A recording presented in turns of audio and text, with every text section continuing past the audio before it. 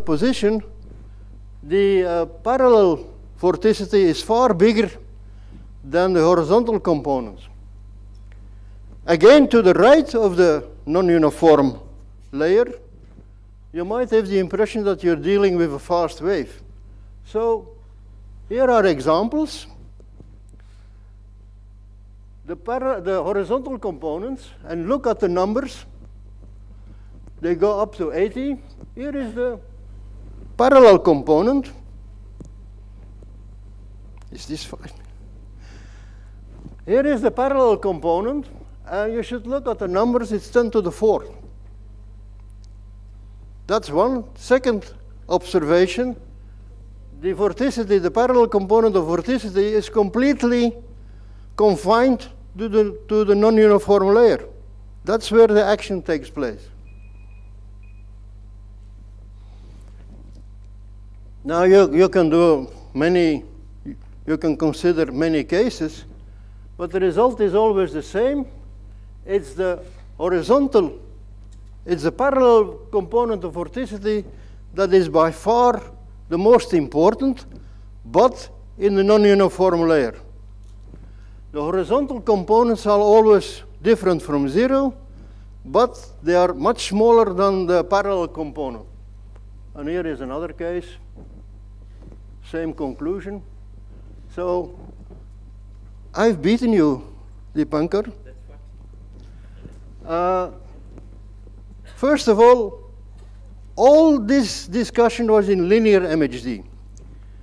In linear MHD, you have an infinite number of solutions, but you pick one solution. And in linear MHD, the name tells it very clearly, you don't have nonlinear interaction. You have one wave, but the wave changes its appearance when it travels through the medium. So pure Alfvén waves and pure magnetosonic waves, they only exist if you stick to a uniform plasma of infinite extent. Otherwise, in a non-uniform plasma, the waves have both non-zero compression and non-zero horizontal and parallel vorticities. And the properties of the waves change because of the background.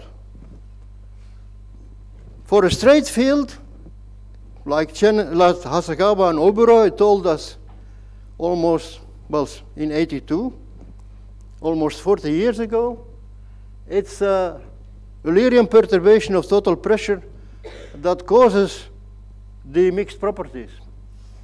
So for a non-uniform plasma, you have to compare parallel to horizontal vorticity. And when a wave moves from the uniform part, there it looks like a fast magnetosonic wave, into the non-uniform part, it will become something that is a mixed fast Alfvén. And then when it reaches the point of resonance, it will be almost an Alfvén wave, but you have to be careful because the total pressure perturbation is always different from 0.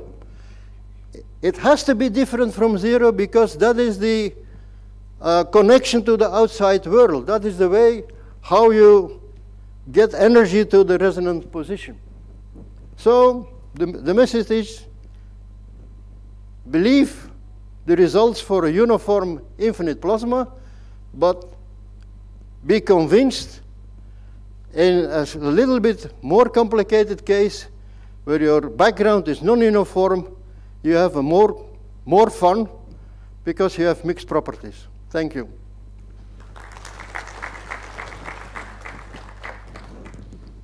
Thank you, Marcel. So time for some questions.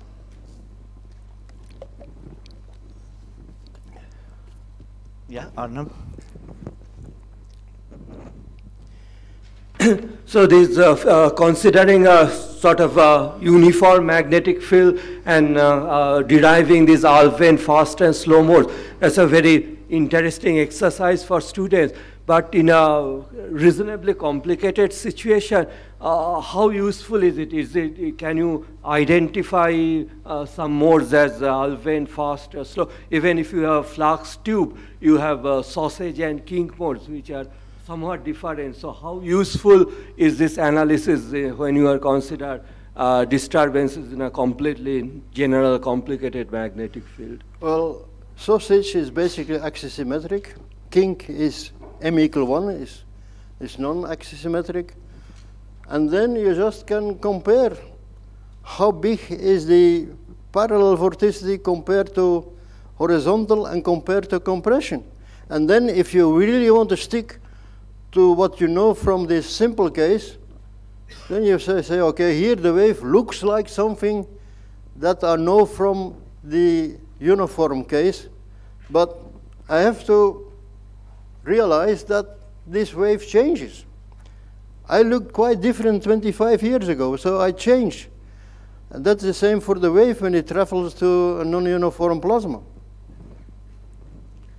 Any more questions, comments? Yeah, Professor Chitri out there, back. Well, a very elegant summary of Alfvén waves, magnetosonic waves, along with vorticity, which you kept on highlighting. Would you care to comment on the role of magnetovorticity if you combine both the effects? Will it have any role in your analysis? On the what? Magnetovorticity. Basically, I combine the vorticity vector omega with gyro frequency, and you can derive an equation similar to what we do for, magnetosonic waves. You mean so the equation equation not for vorticity? The equation that I use for vorticity agrees with the general equation for vorticity in a magnetic plasma. Quite. So the calculations that have been done by Sheila, what is his name? He is now in Australia. Party? Well, anyway, so I've checked that. Oh, Shailik, okay. Who was in Sheffield, yeah. Yeah, I've checked that, they agree. I mean, I was more curious, in what way will the analysis be modified if you consider magnetovorticity, combination of vorticity and gyro frequency, which happens in plasma physics. Anyway, that's a separate issue. Okay, thank you. Okay, yeah. The last question, yeah.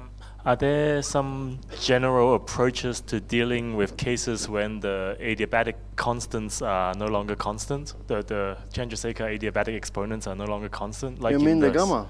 Yeah. Well, the gamma, gammas. CP over CV. Yeah, so is there a general theory of how to deal with this? I don't think anything will change, but I don't know. I can't prove that by equations, so I'm reluctant to make a definite statement, but I guess it doesn't matter much. Because compression and vorticity will not crucially depend on the gamma. So I don't think it will change a lot. But I'm in a mathematics department. I can only make strong statements if I see it from equations, so anyway. Okay, let's thank Marcel for this nice overview. So we'll move to the next talk by Aishwarya. I will give you warning after 10 minutes. She'll be talking about amplitude modulations of waves in fan loops.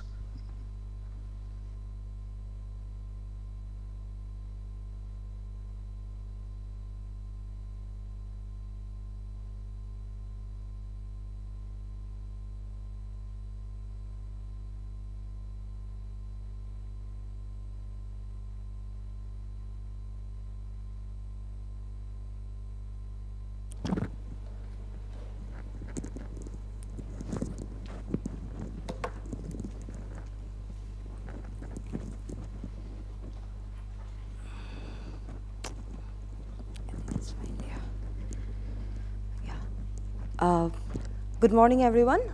I am Ashwanya Sharma, a final year PhD student working with Durgesh at IUCAA. So here today I am going to present on our recent work on amplitude modulation of MHD waves observed in fan loops that has been carried out in collaboration with Durgesh, Robertus Erdely from University of Sheffield, Girjesh Gupta from USOPRL, and Gaji Amin Ahmed from Tezpur University. So before going into the details of our work, a brief introduction to fan loops and waves observed along fan loops.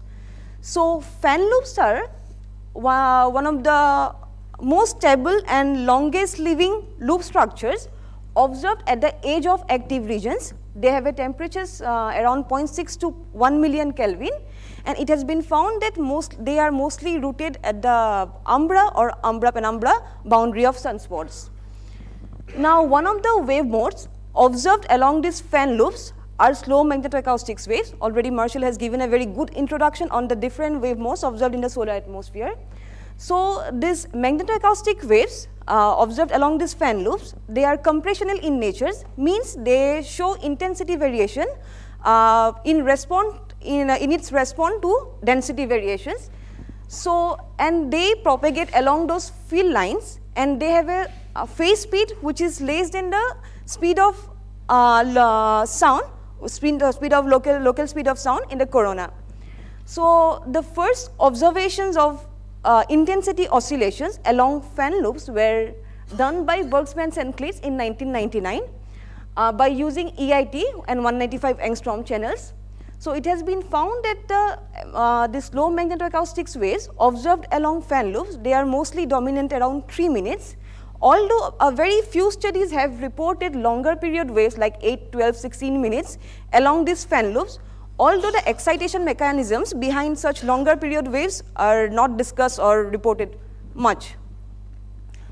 So in our study, in this work, we have done a detailed study to understand the spatio-temporal evolution of intensity waves propagating along fan loops that is anchored in the sunspot regions. The study has been carried out by Atmospheric Imaging Assembly on board Solar Dynamic Observatory, and this is our analyzed active regions. As we can, here we shows the active regions in different AIA channels. These different AIA channels corresponds to different temperatures and hence different layers of the solar atmosphere. So as we can see, the active region consists of a sunspot, a positive polarity sunspot, and as we look at the active regions in AIA extreme UV channels, we can see fan loops emanating from the umbra as well as umbra-penumbra boundary. So now our motive is to study the propagation of waves along these fan loops. To do that, we employ time distance analysis techniques. So this techniques is based on drawing artificial slits along fan loops. So we have chosen 3 fan loops. These 3 fan loops we have chosen and drawn 3 artificial slits along them. The fan loops are chosen on the basis of AIA 171 angstrom, as we know that the fan loops are best seen in AIA 171 angstrom.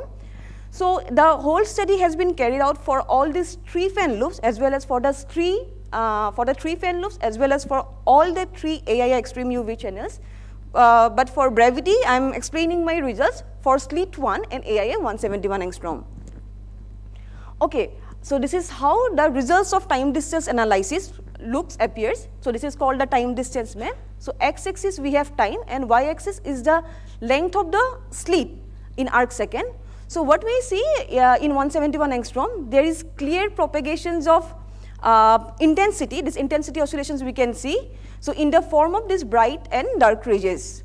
So we have measured the projected phase speeds of these intensity oscillations by drawing slope as well as by doing cross correlation analysis. And we have found that the average speed is around 50 km per second, which is less than the speed of sound for 1 million Kelvin corona, which is around 140 km per second. So it says that these oscillations are slow magnetoacoustics in nature. So we have seen clear propagation of such intensity disturbances in all the AIA extreme UV channels except AIA 94 and 335, as they are very hot channels and fan loops cannot be seen in those hot channels. So now, apart from this usual propagation of this intensity oscillations, if we notice, we see that there is a peculiar pattern. This intensity is increasing and decreasing. There is an increase and decrease of these patterns.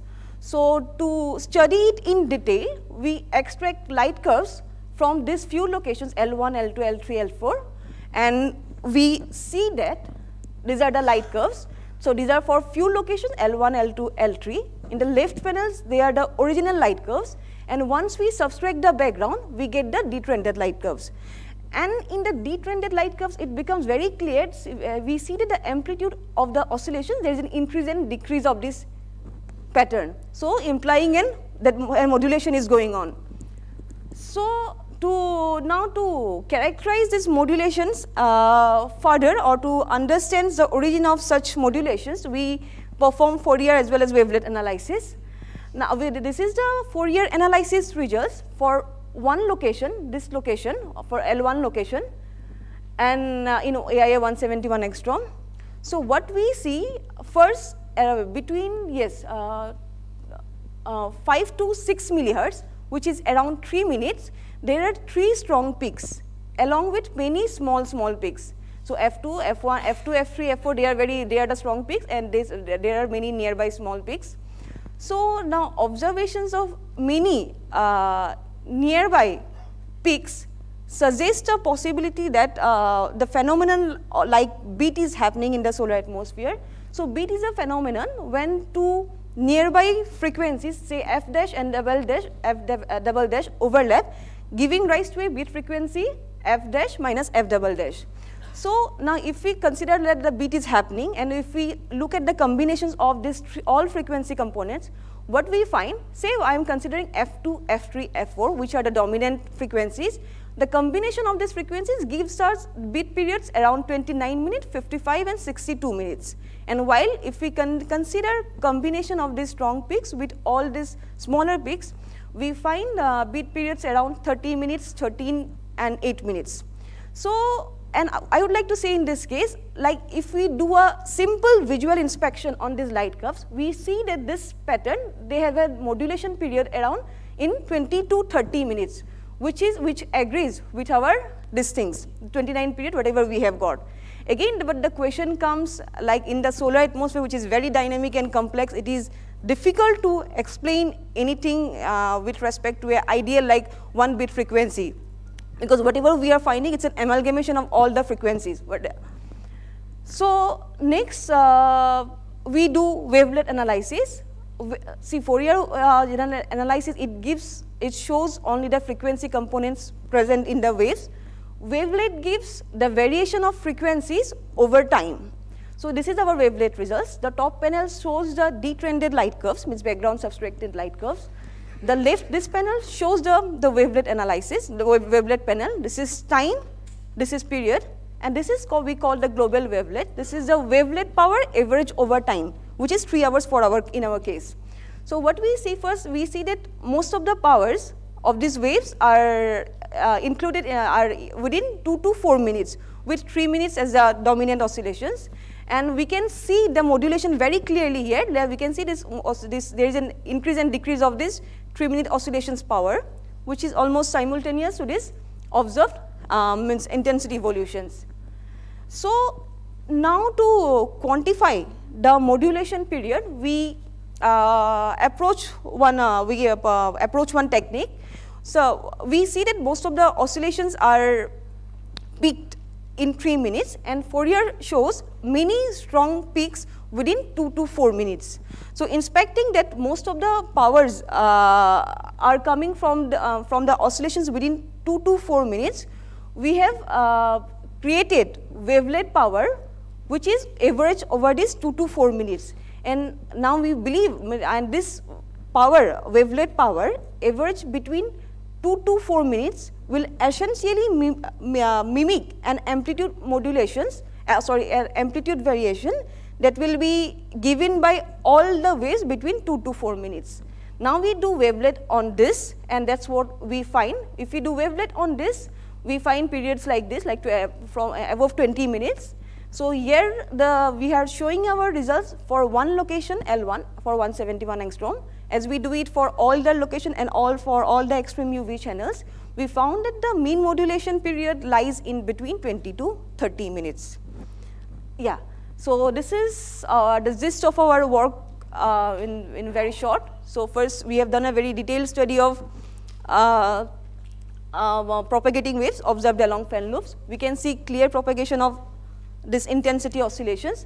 Above all, we have seen a distinct pattern. We have seen a distinct amplitude modulations. The modulation is best seen for 171 angstrom, though other AIA extreme UV channels, they also show. Fourier power spectrum shows a lot of mini peaks around 3 minutes, and which supports the possibility of occurrence of bit-like phenomenon in the solar atmosphere. And we have done wavelet analysis also. There also see that the oscillations are peaked around 3 minutes, and the 3 minutes oscillations are increasing and decreasing over time, indicating the modulations. And the mean modulation period is observed to be in the range of 20 to 30 minutes. And to our knowledge, this is the first observational study to detect such amplitude modulation, means mainly in the original light curves, although the study has been carried out for the trended light curves. So that's all. Thank you. Thank you, Ashwina, for keeping well within time. So time for questions. First Marcel, then Giulio. Yeah. Nice talk. Thank you. These two, F1 and F2, Yes. where do they come from? Because if you go back to your first diagram, that one, Yes. apparently most power is not in the F1. Apparently, most power not F1, F2, F3, F4, Yeah, but not in F1. not in F1. So we are And looking. not in F2. Means F3, F2, F3, F3. These are the one of our strong peaks. So wouldn't you expect beats from F3 and F4? Yes, means if we do some if we yes, if we consider F3 and F4, we are getting in period of about 62 minutes. And if we are considering like I don't know, like all these three combinations, the F2, F3, F4, we are considering different combinations, and it is giving bit periods around 29, 55, and 62 minutes. And 29 minutes is close to whatever visual inspection of the original light curves gives. So, Yeah, Giulio? Isn't this modulation associated or the same thing basically to the modulation that we saw yesterday on the sunspot oscillations, which were observed normally observed in the visible? So if you remember the talk yesterday, yes, you see these about 3 minutes, but they Yes. also come in these Packets. in these packets. So Yes. basically, aren't these the same thing basically, just propagating through the atmosphere? Or have you looked at that? Because that would be interesting. yes, yes, I noticed like yesterday the talk that was for sunspot umbra in the chromosphere ADD, but in the chromosphere even I have found like if I to do such study with 304, the bit-like patterns are very clear. But this is something we are finding along the fan loops at different locations. That's how it's different. But in chromospheric sunspot umbra, we have noticed it before. Yeah. Okay, so I have few comments. Yes. First of all, I think your statement that, but there are actually several reports of this kind of behavior, particularly Valery Nakiryakov and his group. Even in the stellar context, you find similar behavior of multiple things. So one also thing would be to use EMD or some kind of these kind of analysis, which will allow you to identify these different modes more clearly. Okay. Yeah, and there is a lot of statistical work also in terms of fan loop, which is connected with sunspots and which is not connected with sunspots, to see about their drivers. So please go through those articles also. Sure, so there are sure. good, Thank you, yeah. good possibilities. Yeah. So there's good possibilities to look at all that. Okay, so Oel, last comment or question from Chia. So in the beginning, you actually have the data for different frequencies, different wavelengths. So do you have the data, like the power spectrum or wavelength spectrum for different wavelengths? Like you only show the 171. Do you have higher temperature or lower temperature results? Yes, yeah. I didn't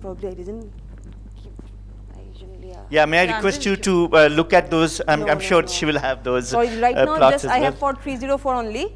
Not for all the extreme UV channels, but yes, here we can see for 304. Okay, so let's thank Ashwina and move to the next talk. So this is a special talk also. This is a runner-up of it's a special talk for the Young Career Award, so close runner-up.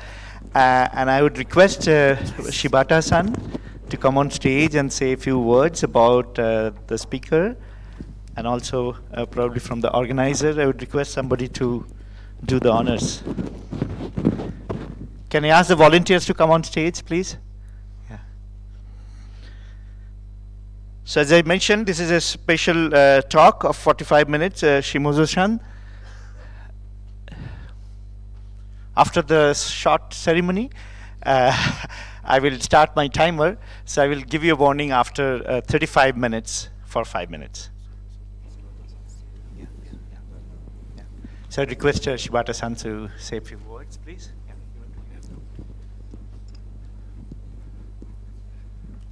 As you know, I'm a theoretician, but nevertheless, Shimojo-san became my student and has made a very nice observational analysis. So I'm very much impressed more than 20 years ago. And I'm very happy to now here he will give a runner-up talk. Okay. Anyway, congratulations. Yeah.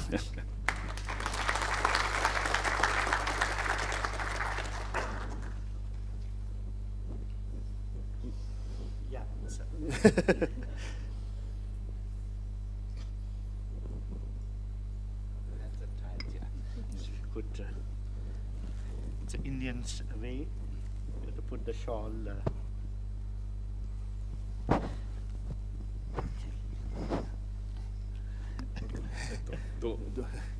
It is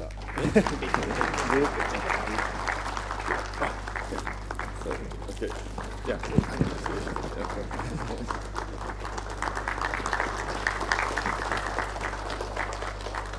Thank you very much. Yeah. So I need to keep this? No, you can give it for the moment. If you like, you can. Oh, okay, no problem. Okay. Yeah, sorry. Pictures will be nice. Okay.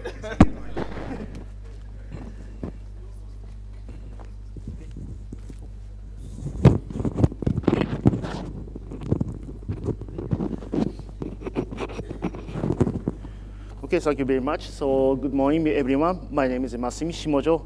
I would like to talk about the solar study of the solar X-ray jet based on the multi-wavelength observations. So before my lecture, I want to thank to all my great collaborators and the selection committee of the APSPM Young Career Award. I'm very honored to receive this award.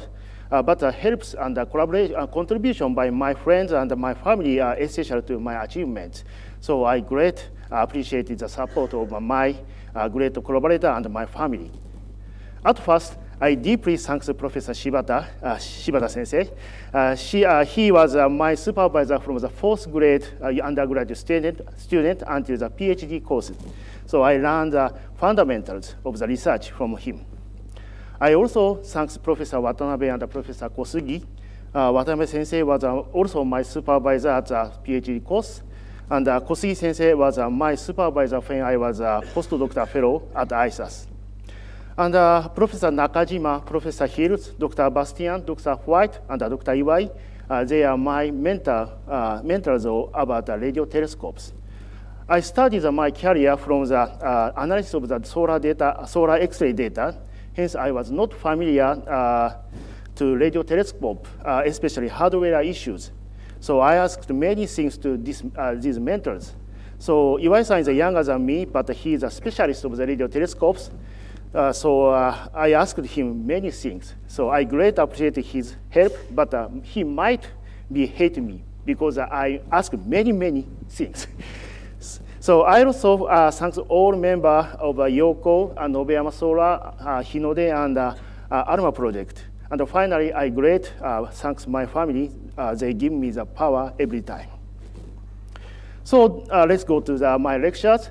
So today I would like to talk about the following things. At first, I talk about my very early phase of my science career as an introduction. And the next, I talk about the basic properties of the solar X-ray jet based on the result achievement as my PhD program. A solar X-ray jet is one of my main topics for my research. So after the introduction of the basic property, I will discuss how to accelerate hot plasma in a solar X-ray jet. So, and I want to mention about the missing portion to the understanding the acceleration of the flow. Finally, I will talk about a particular acceleration study in the next solar maximum with the solar observation with ALMA. So let's move to the first part is my old story. So 13 August 1991, it was a day of the starting of the new era of the solar physics. So on this day, Yokowo satellite was launched. At the time, I was a second grade undergraduate student of the Department of Physics, Tokai University. It is a private university located near Tokyo, and I did not know this news at this time. So in my university, a meeting is held every winter for introduce the research of the professors to undergraduate students. So because the students select the lab and do the research for writing a graduate thesis since the next April.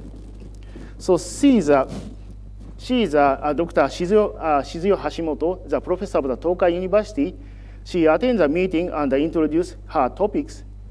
Her subject is a spectroscopy of the experimental plasma, especially radicals in plasma. So when I was a third grade undergraduate student, I frequently visited the lab of the plasma experimental group and help their experiments. So hence her lab was one of my candidates. After introducing her research, she said, I can arrange for you to study astronomy at NAOJ. If you desire it, please ask me. So then she finished her talk. So Professor Hashimoto was a classmate of Professor Hirayama, who was the director of the solar physics division of the NAOJ at this time. So Hirayama sensei had requested her to encourage students of her university to join Yokowo satellite team because the human resource for the investigated Yokowo data was shortage. So I was very surprised in her last word. I was very interested in the astronomy, but I gave up the research of the astronomy in the university because there is no professor of the astronomy in my department. But the way to the astronomy was open to me that time. So in the next week, I visited her office and requested an arrangement to study in the NAOJ. So 26 April 1993, I was a fourth grade undergraduate student. The day is my first visiting over NAOJ. So I remember well this day.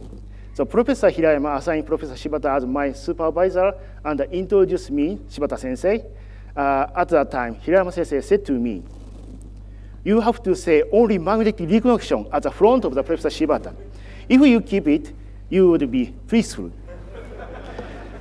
So in the university, I took the class of the plasma physics, but I do not know magnetic reconnection because the class does not include the MHD theory. So hence, at that time, what is the magnetic field is cut and reconnected. So finally, oh my God, I come to the terrible hard place. So I saw such thing at the end of this visit.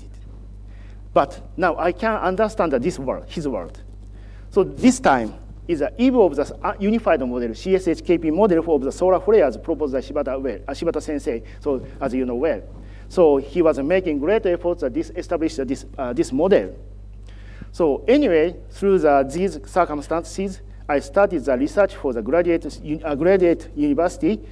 At that time, I considered that I would have I would leave from the research after the finish the master course.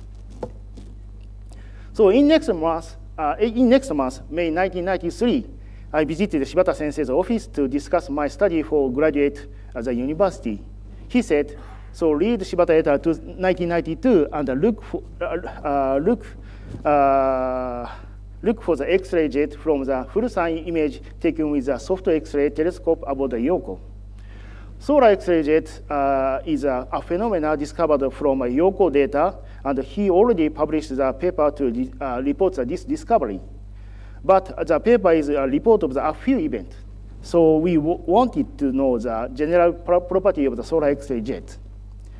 And in this era, the capacity of the computer is very poor. So there is no MP4 movies and YouTube. So it is very difficult to see such a movie on the PC.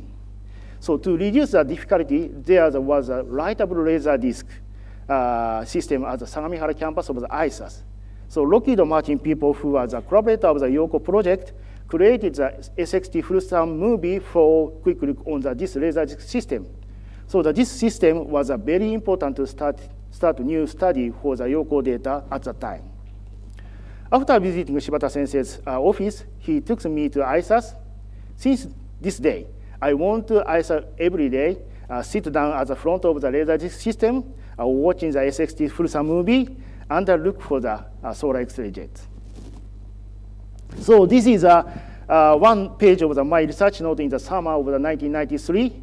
So after the sitting in the front of the laser disc system, at first I drew the circle using a compass like this, and see the SXT movie and drew the coronal structure and the jet every day. So I continued this work for 3 months. 3 months later, I made a list of the solar X-ray jet based on this note, and I showed it to the Shibata Sensei. So he said, okay, good. So prepare the talk in the whole meeting of the Astronomical Society of Japan. The fall meeting of the Astronomical Society of Japan is usually held in September. So there is only 1 month by the meeting. But I said to the front of the Shibata Sensei, okay, boss, I will start the preparation soon. But in my head, I have to give a talk at a meeting with Associated Science Society. I am a stupid undergraduate student, and I spent only 3 months for research. So what does he say? Is he crazy? Of course, I never said such a thing at the front of the Shibata Sensei, only in my head. As a result, so the final summer vacation of my university era was gone. But it's a very good opportunity for me. So I was entered the deep swamp. That's the code name is solar physics willingly. So the survey of the solar X-ray jets continued 6 months. Finally, I found about 150 candidates of the jets.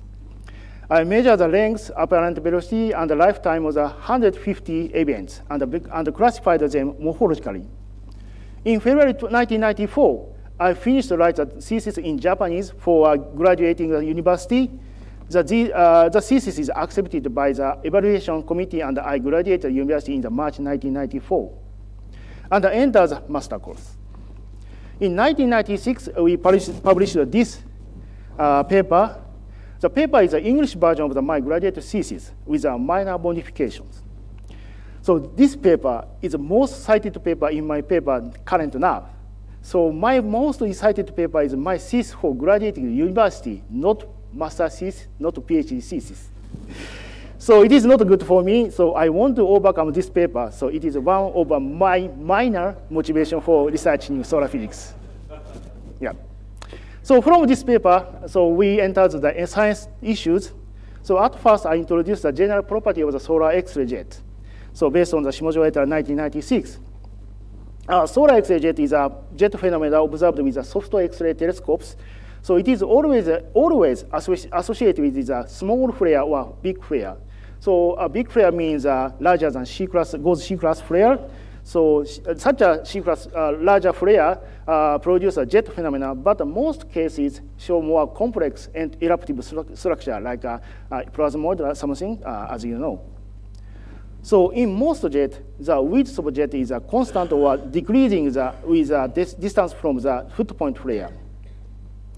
And the most interesting morphological feature is a gap between the center of the flare and the root of the flare, root of the jet. So the jet, the root of the jet does not connect to the brightest part of a flare. The gap is very interesting from the theoretical point of view. So when I was a graduate student, Dr. Yokoyama's office is located across from the corridor of the Shibata Sensei's office and investigated the magnetic reconnection using MHD numerical simulation. The left panel shows the one of the famous result by Yokoyama and Shibata. The simulation shows a magnetic reconnection between the emerging cracks here and the oblique coronal magnetic field, this one. This is the temperature map, and this is the density map. So they succeed in producing a small flare here, and cool jet and hot jet simultaneously. So it is a model of the solar X-ray jet based on the magnetic reconnections. The interesting point from the simulation is there is a gap between the root of the jet and the flare. So it is in the observation. The right panel is the most impressive solar X-ray jet. We can see the flare on the flare side is here, and the jet is here. So there is a gap between the flare and the jet. So this image shows very similar property shown in the simulations. The model of the solar X-ray jet also predicts the magnetic environment of the jet producing regions should be mixed. So jet producing region should be mixed polarity, and there is an emerging flux. So I try to verify the prediction using a kit-peak magnetogram. So this result, this is a result is Shimojo, Shibata, and Karen Harvey 1998. The research shows that most solar X-ray jets occurred above the mixed polarity region, especially above the satellite sunspot. So and it is very rare that jet occurred above the single polarity regions. So we also investigated the time evolution of the flux at the jet producing region, and found that X-ray jet associated with not only emerging flux but also cancelling fluxes. However, the difference in the emerging and the cancelling flux is not serious issue, because the cancelling flux rate are larger than the emerging flux rate. We observed only cancelling flux, even when there is an emerging flux system. On the other hand, when the exit loop system approaches open magnetic field by the convection motion, its magnetic configuration is very similar to that construct from the emerging flux and the oblique coronal magnetic field. So emerging while cancelling is not a big issue, except when we consider the energetics. So next, I started the investigation on the acceleration of hot plasma. To study this topic, not only the velocity but also temperature and density are very important. The time cadence of the soft X-ray telescope full disk image is not enough for this topic. Hence, I looked for the solar X-ray jet from the partial frame image of Yokoa SXT again, and found about 60 jets that occurred before the breaking the periphery of the SXT. The summary of the data shown in this page. The temperature range of the soft X-ray jet is 3 to the 8 megakelvin, and the jet temperature is similar to that of the flares. This plot shows the horizontal axis indicates the flare temperature, and the vertical axis is the temperature of the jet. So I'm sorry, it is very faint. This dashed line indicates the jet temperature equal to the flare temperature. So from this plot, so this flare temperature is very similar to the jet temperature. And the density of the jet around 10 to the 9th per cubic centimeter. And from this result, we can estimate the thermal energy of the jet. It is from the 10 to the 27th to the 10 to the 29th L. And the jet thermal energy is 10 times smaller than the footpoint flares. So we already know the temperature. So we can estimate the sound speed in the jet. So, and compare this. So this is a result of compare is a horizontal axis indicates the velocity of the jet, and the vertical axis is the temperature jet. And this dotted dashed line indicates the sound speed. So in most of flare, this vertical line indicates the event. So most event indicated the velocity is slower than sound speed. But even the lower velocity is faster than 100 km per second. So compare the result of the observation and the simulation. The following questions were rising in the 1990s. One is the MHE simulation cannot reproduce hot and dense jets. The hot jet reproducing in the simulation is a low density jet. Low density means that the density is similar to the density in the oblique coronal magnetic field before the reconnection. So the actual number is about 10 to the 7th or 10 to the 8th per cubic centimeter. It is significantly lower than the observation result because the heating conduction was not included in the simulation at this era. So chromospheric evaporation does not occur in the simulation. So to solve this question, we need to find the evidence that the hot jet seen in the SXT image is an evaporation flow. So second one is in the MHE simulation, the velocity of the jet is around the Alfvén speed in corona, about 1,000 km per second. On the other hand, the observed velocity is lower than the sound speed. The average is about 200 km per second. So we cannot see the magnetic-driven jet in Yokowo SXT image. So in my PhD research, I concentrated to solve the first questions. So to solve this puzzle, I assume the following model based on the magnetic reconnection and the evaporation, chromospheric evaporation. So magnetic reconnection occurs between the emerging flux and the oblique magnetic field at this site. The reconnection outflow from the reconnection site like this blue arrow indicated. So roughly speaking, the reconnection outflow is a hot jet in the simulation. From the reconnection site, heat flux also flowing along the magnetic field like this. Then the energy bombard the chromosphere and occurred chromospheric evaporation.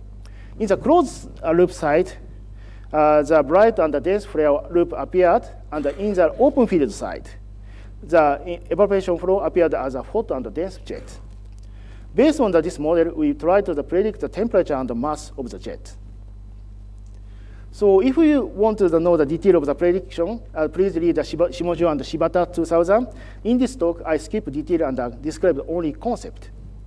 To estimate the jet temperature, we assume the energy flux generated by magnetic reconnection balances with the heat conductions. The energy flux was estimated from the thermal energy, rising time, and the size of the footpoint flare. The result of this estimation is shown in this plot. So horizontal axis is the prediction, and the vertical axis is the observation. So this is line indicates that observation equal to the prediction. So we can see the the prediction value is very similar to the observed one. So next is the prediction of the jet mass based on the chromospheric evaporation. So we assume the radiation loss is neglected, and the heat flux by the conduction balances with the enthalpy flux caused by the evaporation flow. So finally, the mass of jet is predicted this formula. The comparison of the observed mass with the result of the estimation is shown in this plot. So horizontal axis is the prediction, and the vertical axis is observed one. So dash one indicates the observed equal to the prediction. So we can see the prediction value is very similar to the observed one.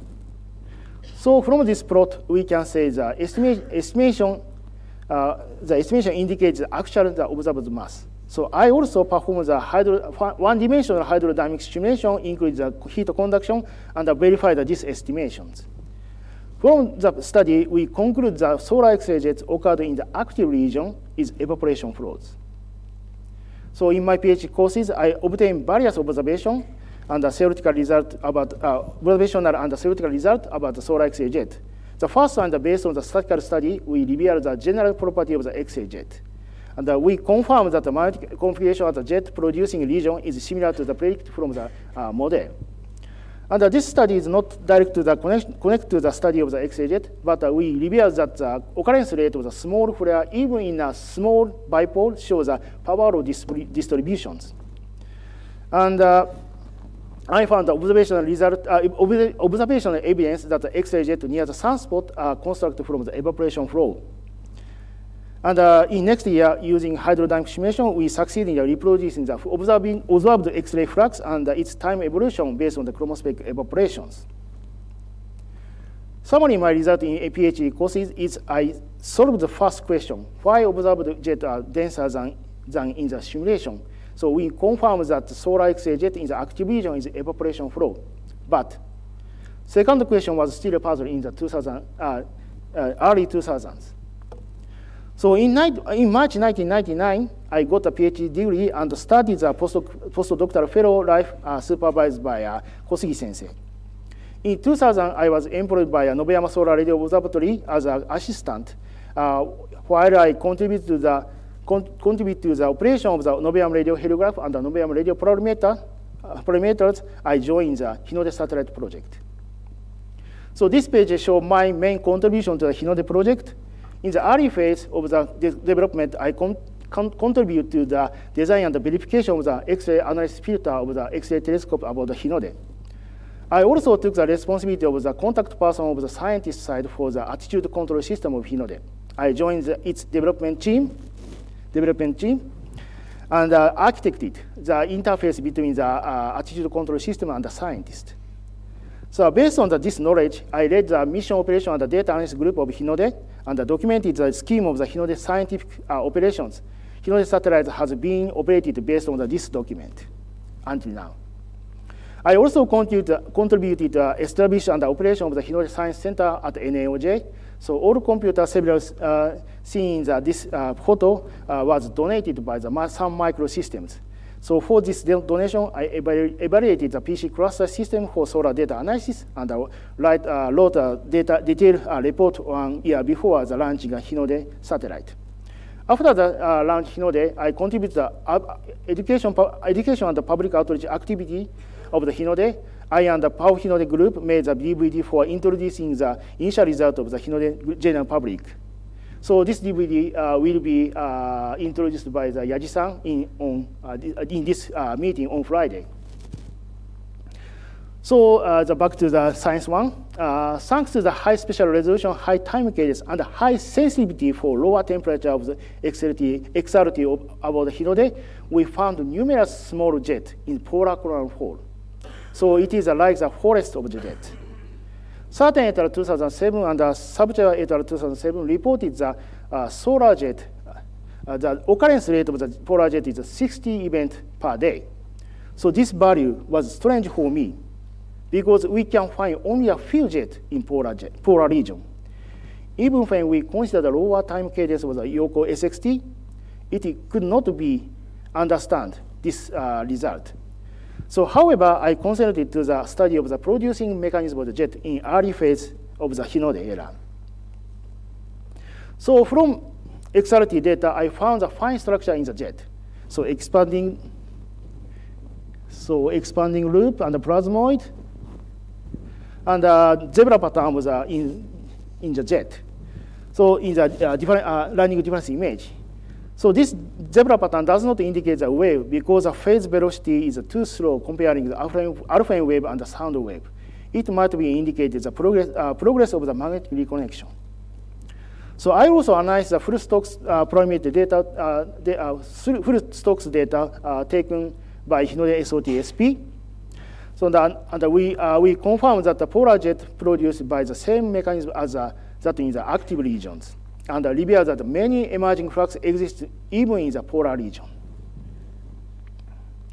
The eruptive structure in the jet were investigated with the SDO data by Moore et al., and they proposed a blowout model for the solar X-ray, as you know well. So in 2008, I got a new student from the Tokai University. Then I decided to imitate my supervisor, Shibata sensei. So I said to the student, read Shimojo et al. 2007 and look for the X-ray jet from the XRT images. So he's a Dr. Sako. When I was preparing this talk, I deeply looked for his photo in my hard disk, but I cannot find except this one.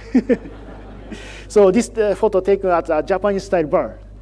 So after coming back to Japan, I will apologize to him for this point. So anyway, I requested the jet survey for XRT data to him. At that time, we can easily see such a movie on the PC, and he looked for the solar X-ray jets like this movie, So he found over 1,000 candidates of the jet from XRT images. So based on this survey, he wrote a paper that described the relationship between the jet's brightenings and the coronal hole boundary. So this page shows the main result of his paper. The right panel shows time variation of the occurrence rate of the jet and the brightenings. So in jet's case, the occurrence rate in the coronal hole boundary is the highest one. Second is the coronal hole, and the third is the polar quiet region. The occurrence rate of the jet in the polar quiet region is similar to that in the equatorial quiet regions. In the brightening case, the very small flare case, the occurrence rate is a coronal hole boundary is the highest one. That is the same as the jet case. But the second one is the polar quiet regions. And it is also similar to the equatorial quiet regions. And the lowest one is a coronal hole.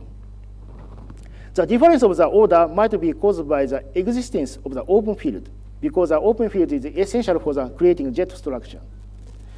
So in this paper, the other property are described in detail. So if you want to know the property of the polar X-ray jet, I recommend to read it.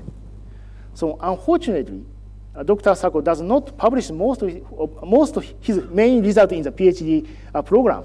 So I introduced his result related to the acceleration of the flare. Sorry. So I introduced his result related to the acceleration of the flow from his PhD thesis. So his PhD thesis can be obtained from this URL. Please check it. Sorry. So first result is a regional dependency of a jet. He measures the temperature of the jet occurred in the active region, coronal hole, and the quiet sun. So the histogram shows the result. So blue indicates the coronal hole, and the green indicates the quiet sun, and the red indicates the jet occurred in the active regions. The average temperature of the jet in the active region is 3.6 megakelvin. On the other hand, the average temperature of the coronal hole at quiet sun is 1.6 megakelvin.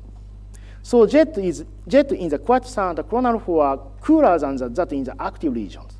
So the difference would be caused by the difference of the magnetic field strength. It is one of the reasons why we could not find jets in polar coronal hole from SXT image. So Yokowo SXT does not have a sensitivity for the plasma that is lower than 2 megakelvin. So the temperature of polar jet is not high enough to detect the SXT images. This page shows the main result of his thesis.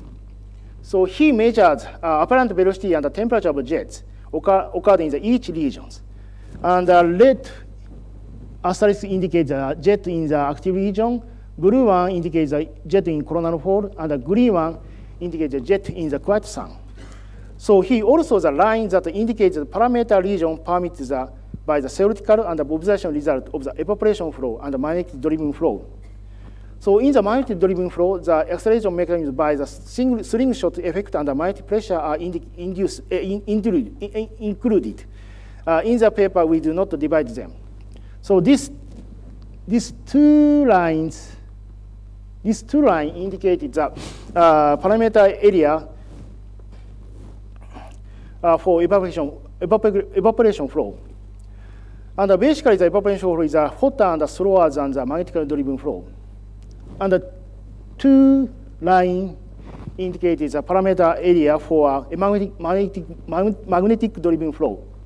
So thanks to the time cadence, we can detect that jet, that the velocity is nearly 1,000 kilometers per second. So we succeed in detecting the high-speed jet predicted in the MHE simulation.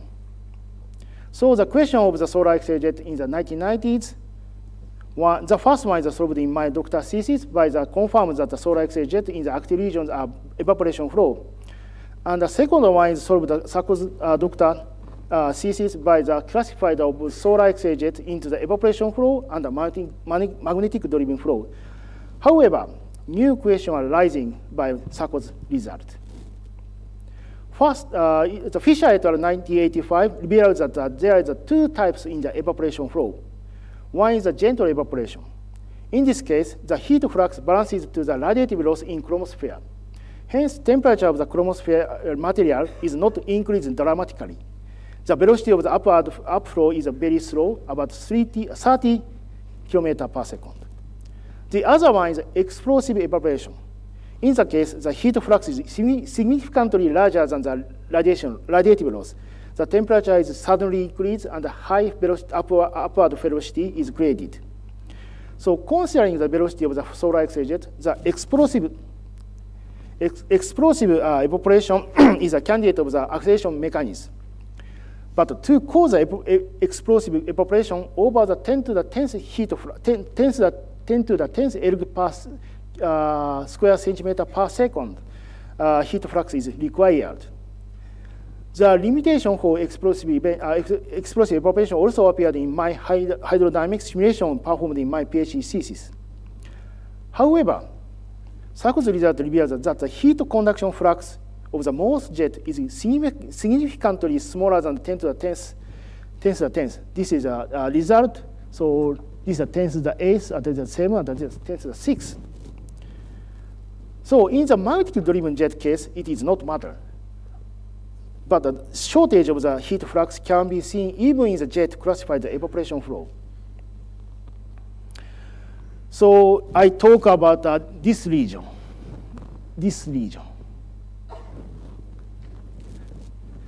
So the gray hatch region is a parameter area of Shimojo and Shibata in SXT era. The temperature of the jet SXT jet is higher than the jet observed with XRT. And the estimated heat flux of the most of the jet observed with Yoko SXT exceeded 10 to the 10th erg per square centimeter per second. So hence this issue did not appear in Yoko era.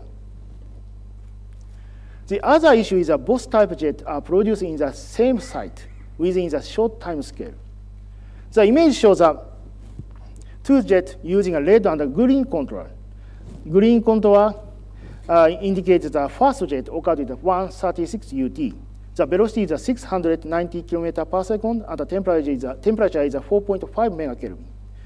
Based on this parameter, we classified it into the magnetic-driven flow. So red contour indicates the second jet occurred at 144 UT. The velocity is 260 km per second, and the temperature is 3.2 megakelvin. Based on this parameter, we classified it into the evaporation flow. The time difference, only 8 minutes. So the magnetic field might not be changed dramatically. Why does the difference cause? So we would miss important portion for understanding the acceleration of jets. So it is a non-thermal particle. So Lieb et al. 2015 suggests that based on the hydrodynamic simulation that a lower energy electron, lower energy means less than 20 keV, are important for causing explosive evaporation.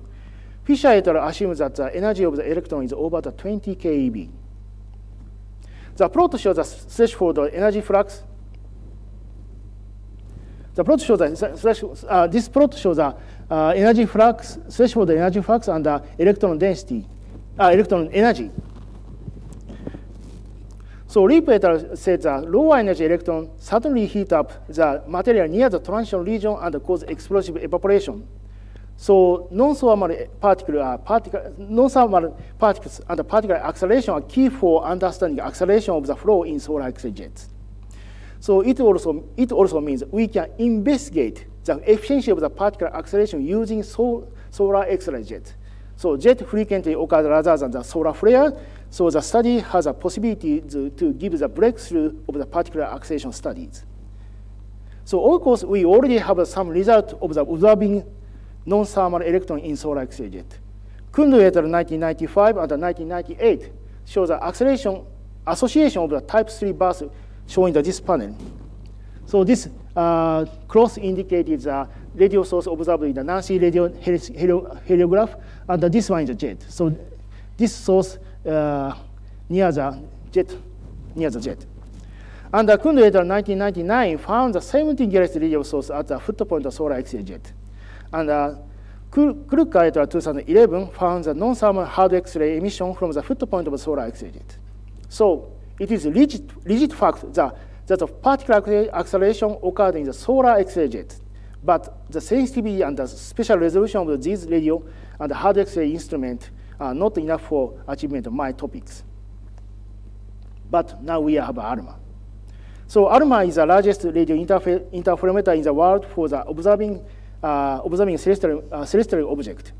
So most important point for us, solar observation can be carried out with some limitation. So I started the development of ALMA solar observation with some member of the Joint ALMA Observatory in 2010. And in 2013, we succeeded in synthesizing the first solar image from the ALMA interferometric data. The left panel shows a group photo just after the succeeding in the solar image synthesis. So in the photo, solar physicist only me. The other people, engineer was a non-solar scientist. After this success, the international development team for the solar observation with ALMA is established in 2014. The right panel shows a group photo when we held solar commissioning campaign in 2015. So all person is the solar physicist. So due to the international team, the development was progressed rapidly. Then the offers of the solar observation with ALMA was started in cycle 4 in 2016. The development is continued until now. The current first priority is development is current first priority of the development is a Stokes V measurement with 100 gigahertz. So it is So of course, I propose the observation to investigate the particle acceleration in solar X-ray jet and succeeding in getting ALMA telescope time in cycle 4. So it is the ALMA iris and the SDO image of my ALMA project. So this is the ALMA image. This rim near the equator. This is a disk and a blank sky. And this image is this movie shows a difference from the 10 minutes average.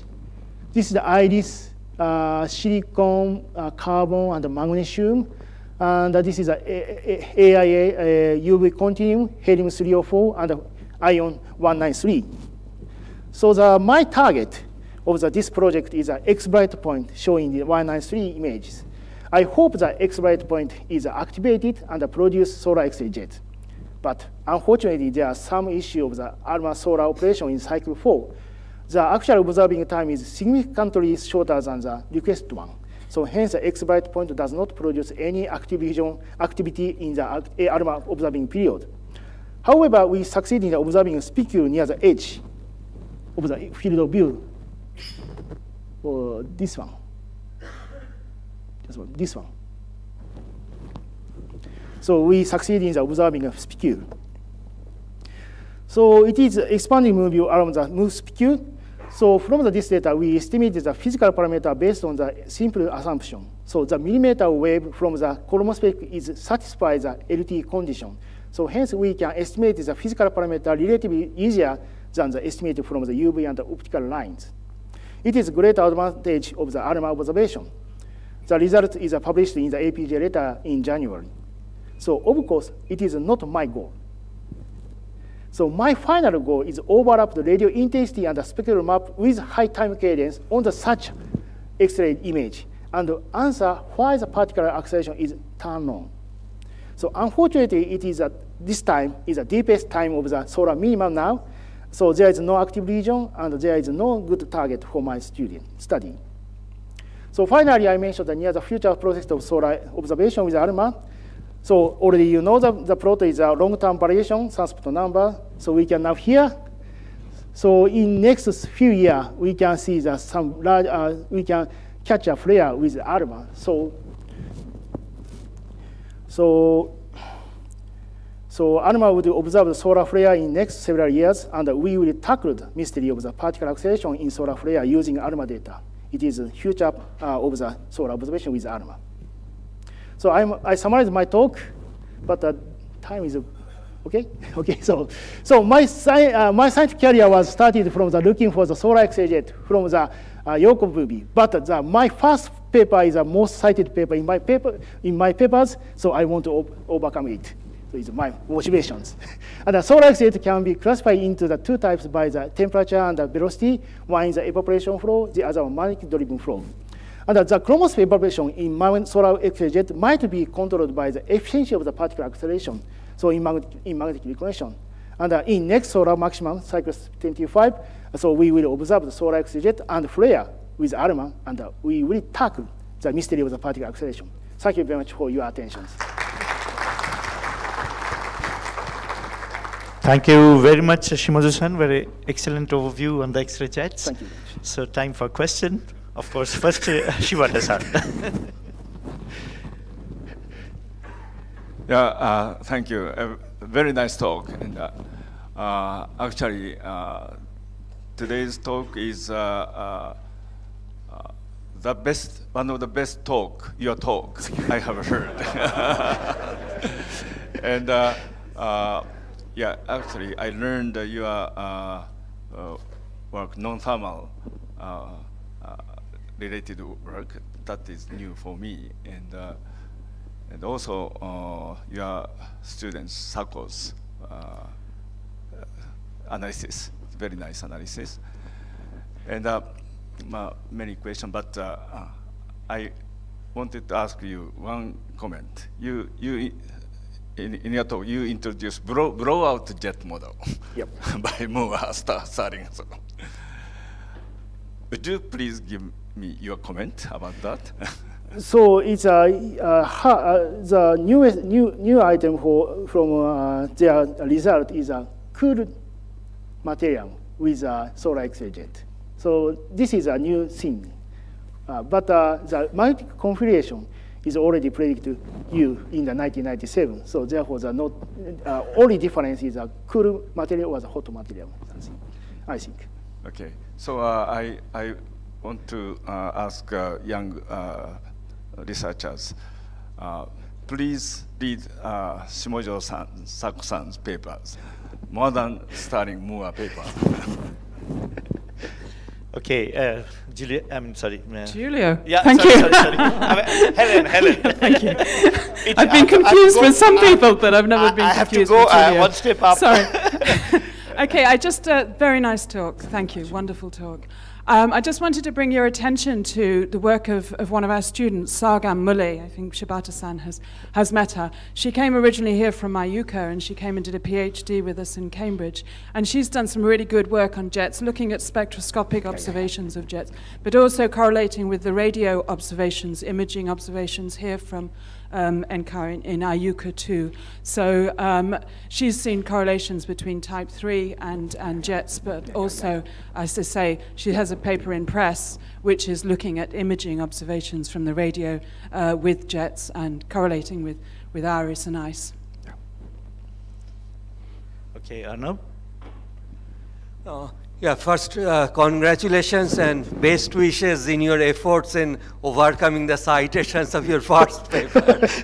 Anyway, so I have a question about chromospheric evaporation. Is there much idea of what happens to the material which evaporates? Does a substantial part of it again settles back to the solar surface, or is it carried away by the solar wind? What happens to the material? Oh. Yeah, so related to the solar wind,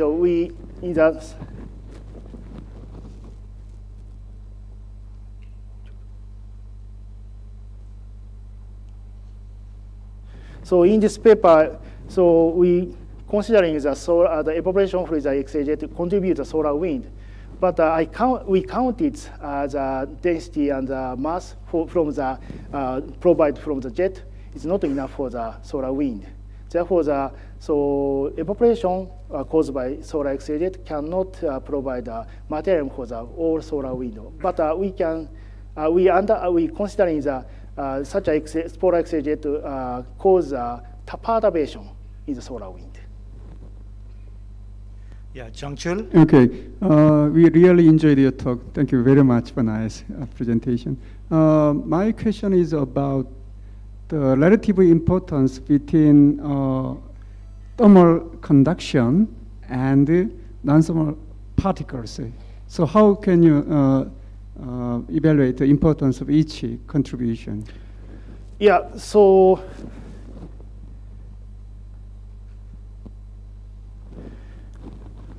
we already measure the heat conduction flux from the software X-ray data.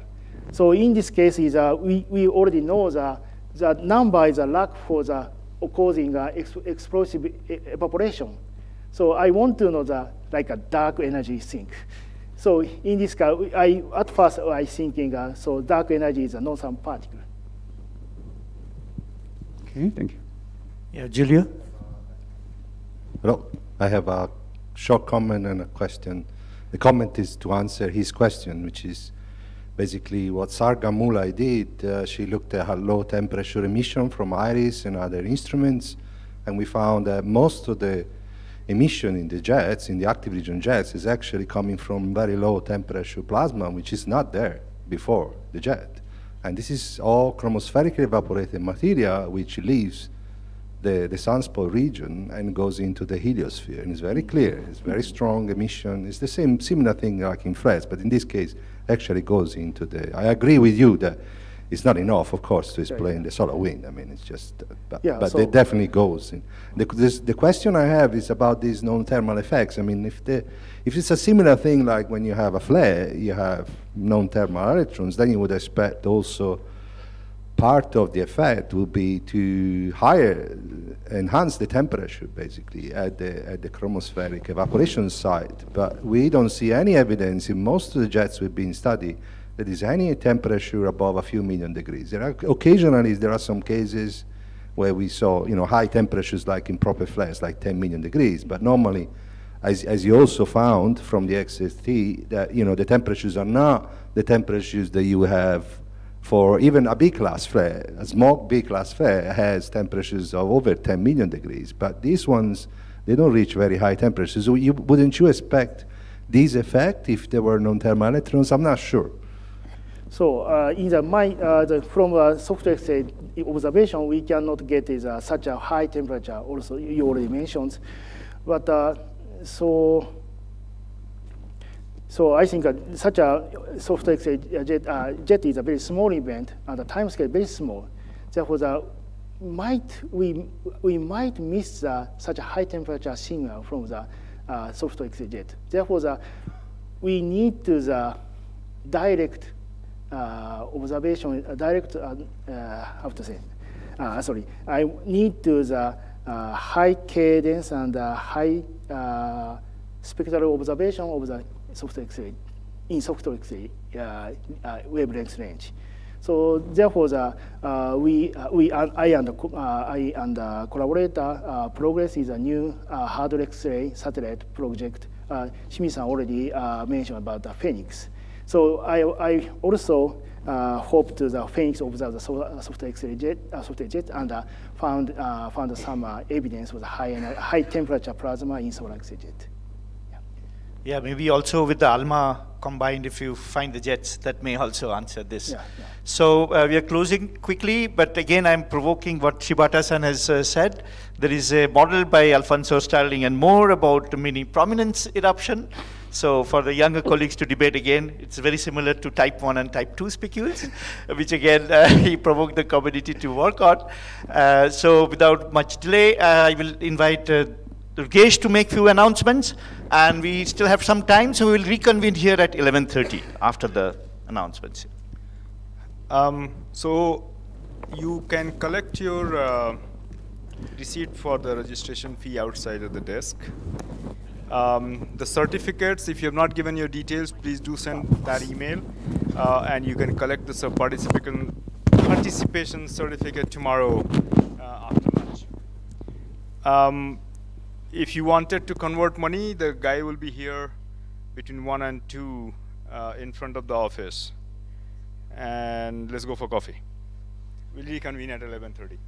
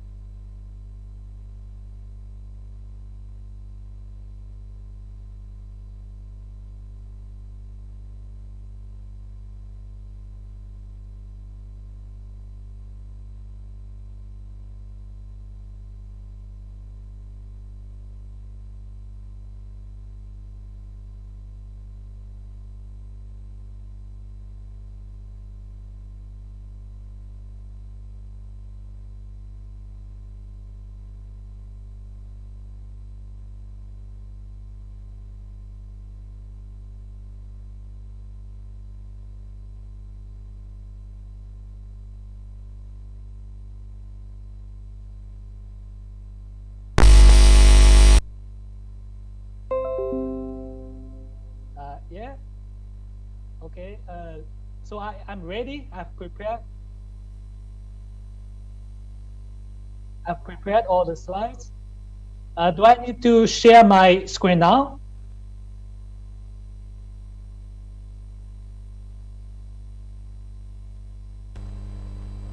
Uh-huh.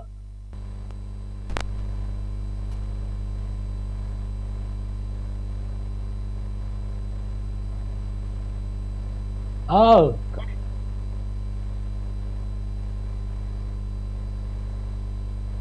Yes. Okay.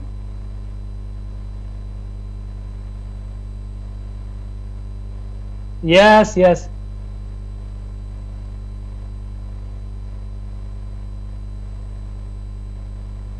Okay, no problem. Mhm.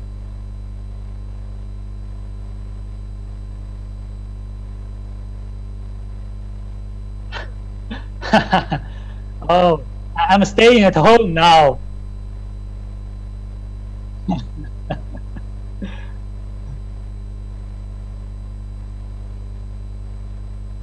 Oh, thank you very much. Thank you very much. You make this possible to do this remote talk. I thought I would miss this meeting.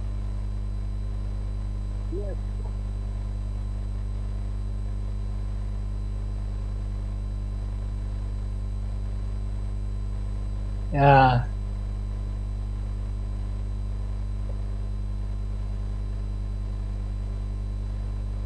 Yes. Okay, about 20 minutes? No, no problem. Okay, I'll connect to you later.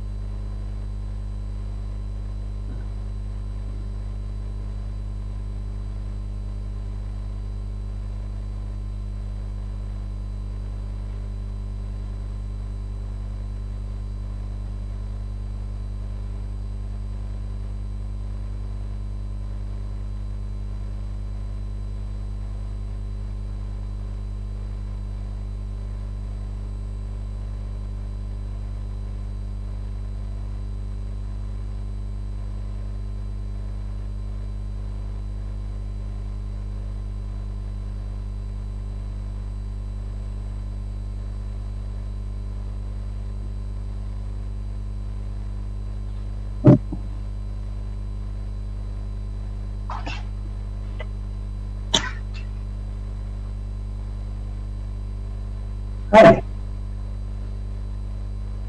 Hello, Mark. Nice to see you here. Okay, I see.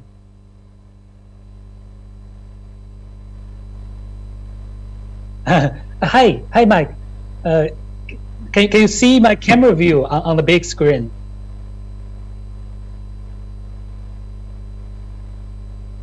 Okay, I see. I just want to make sure.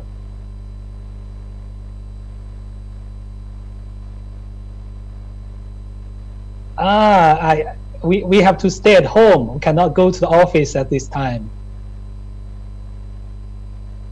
Now I know until maybe February 25th.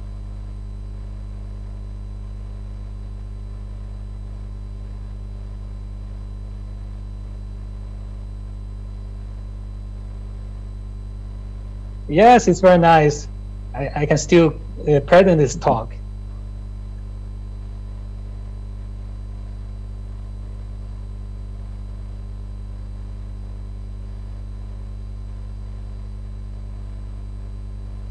I don't know. That's very very hard for them.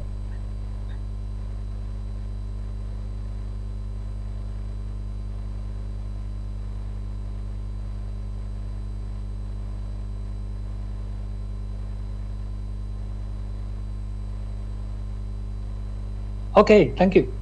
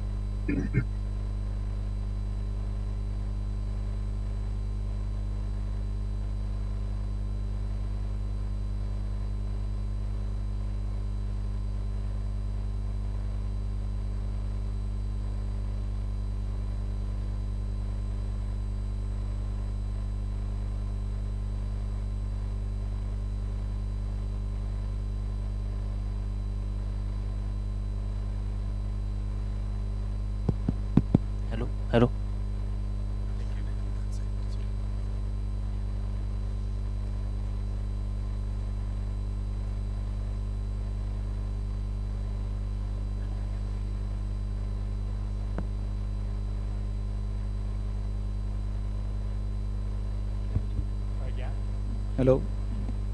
Hello. Hello.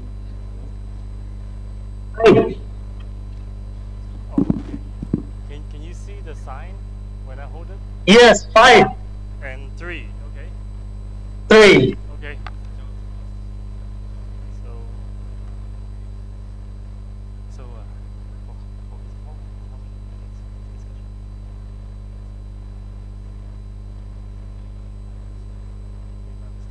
Okay, so you have 25 minutes and we leave 5 minutes for discussion. So at 20 minutes, I will hold up the 5-minute sign. All right. Yeah. Okay. Hi, everyone. Okay, hope you had a good coffee break. I have been told that we are going to stay on time. So please get settled, and we will continue session 3. We have an invited talk by Yang Guo on from nonlinear force-free field models to data-driven magneto-hydrodynamic simulations. He is presenting remotely, so if you have a question, I encourage you to run down here and then ask the question there so that he can see you and hear your question. Okay, Yang, go ahead. Hello, good morning, everyone. I'm just kidding. I just want to show you my daily life. In fact, I could put off my mask safely, and I cannot infect you because I'm behind the screen. I'm very glad to have this chance to present my talk here, and especially I want to thank Professor Durgesh Tripathi. Thank you very much for all your efforts to make this meeting successful. Our works are done in collaboration with Chun Xia from Yunnan University, Roddy Kappens from KU Leuven, and some other colleagues from Nanking University. The contents will include the introduction, and then I'll introduce our magnetofrictional module in MPI-MRVAC, and also the applications of the nonlinear phosphor field models. And then next, I'll introduce our data-driven MHD simulations, including observations, the MHD model, and our results. And finally, a summary. So our general motivation is to study the origin structures and the dynamics of many solar activities, and also study the physical mechanisms of MHD instabilities and magnetic reconnection. And because of these spatial physical parameters in the solar corona, the three-dimensional magnetic field dominates all the dynamics in the corona.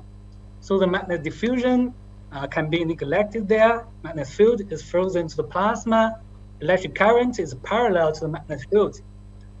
These are the force-free conditions. In such circumstance, both the magnetic topology and its dynamics are important in the corona. But there are still many difficulties to measure the magnetic field in the corona. The emissions and the field strengths are very weak there, and the temperature is very high. So it produces a very wide spectral line, which covers the splitting of the Zeeman effect. And also the corona is optically thin, and all the observables are integrations along the line of sight. So usually we need a model to describe the coronal magnetic field. And here are some examples. We have analytic solutions, MHD simulations, and magnetic field extrapolations. For example, the Titov-Dumoulin model, and this MHD simulation by James Leake, and also a nonlinear phosphor field model showing the figure. And for the MHD simulations, there is a spatial class of them. The common feature of these simulations is that they all use a nonlinear phosphor field model as the initial condition, and then do the MHD simulation. So we call this spatial class simulation as the data-driven or the data-constrained MHD simulation model. This flow chart shows how we study the solar activities. First, we use multi-wavelength observations, and then construct three-dimensional magnetic fields, and then data-driven MHD simulation. And finally, we may analyze the topology and compute the helicity of the magnetic field model. So for the nonlinear force field models, it is derived from the MHD momentum equation if we omit the initial term, the pressure term, and also the gravity term, then only J cross B equals 0 left. And we have many numerical methods to compute such models. For example, the upward integration method, the optimization method, the MHD relaxation, Grant-Rubin, and also Green's function method. Here, we only focus on two of them. The first is the optimization method, which was proposed by Wheatland, Sturrock, Roumeliotis. They proposed objective function L, and then involve this function to 0. And if L approaches 0, then both the force-free condition and the divergence-free condition are satisfied. Then we get an optimized nonlinear force-free model. And the second is the MHD relaxation method. In this method, they consider the momentum equation first, and only the J cross B plus the dissipative term are considered. And if we choose the dissipative term as the frictional form, then we can require the velocity proportional to the Lorentz force. And in such case, the velocity is guaranteed to decrease because it's proportional to the Lorentz force. And in this way, the magnetic field will evolve to a force-free state. And our goal is to develop a nonlinear force field model in this MPI-EMAVAC MHD simulation code. So we want to implement a new extrapolation code, and also want to get beta divergence and force-free metrics, and to deal with this high spatial resolution and the large field view data observed by modern instruments such as STO HMI. And finally, we also want to combine this nonlinear force field model with MHD simulations seamlessly. Then we solve this force-free equation using the magnetofrictional method, and write a magnetofriction module in MPI-EMAVAC. And it is a MHD simulation framework which includes multi-numerical algorithms and also multi-physics modules, and it is also parallelized by MPI and has the ability of adaptive mesh refinement. So the magnetofrictional module in MPI-EMAVAC could derive nonlinear force field model in both Cartesian, spherical coordinates, also in uniform adaptive mesh refinement, and straight grid points. And we have also applied this method to real observations. And next we'll show some examples of the application of the nonlinear force field models. First, we study the quasi-separatrix layers around a flux rope. We can find this flux rope is surrounded by a QSL. So we could use QSLs to define the boundary of a flux rope. And we could also study the high temperature emission in the corona with this model and QSLs. The left movie shows the ARA 94 angstrom emission, and this lower right movie shows the three-dimensional QSLs. We can see the shape of these QSLs resemble the high temperature emission very well. So it suggests magnetic connection occurs in these three-dimensional QSLs and heating the corona. And we could study this corona heating problem more quantitatively using nonlinear force field models. Here, we propose a non-ideal velocity, which is defined as the deviation of the corona motion with dissipation compared to that without dissipation, as shown by this n1 prime to this n1, then divided by time, we get this non-ideal velocity, and the heating flux is proportional to this velocity, and also to this torsional parameter alpha. So we could compute the heating rate at the bottom.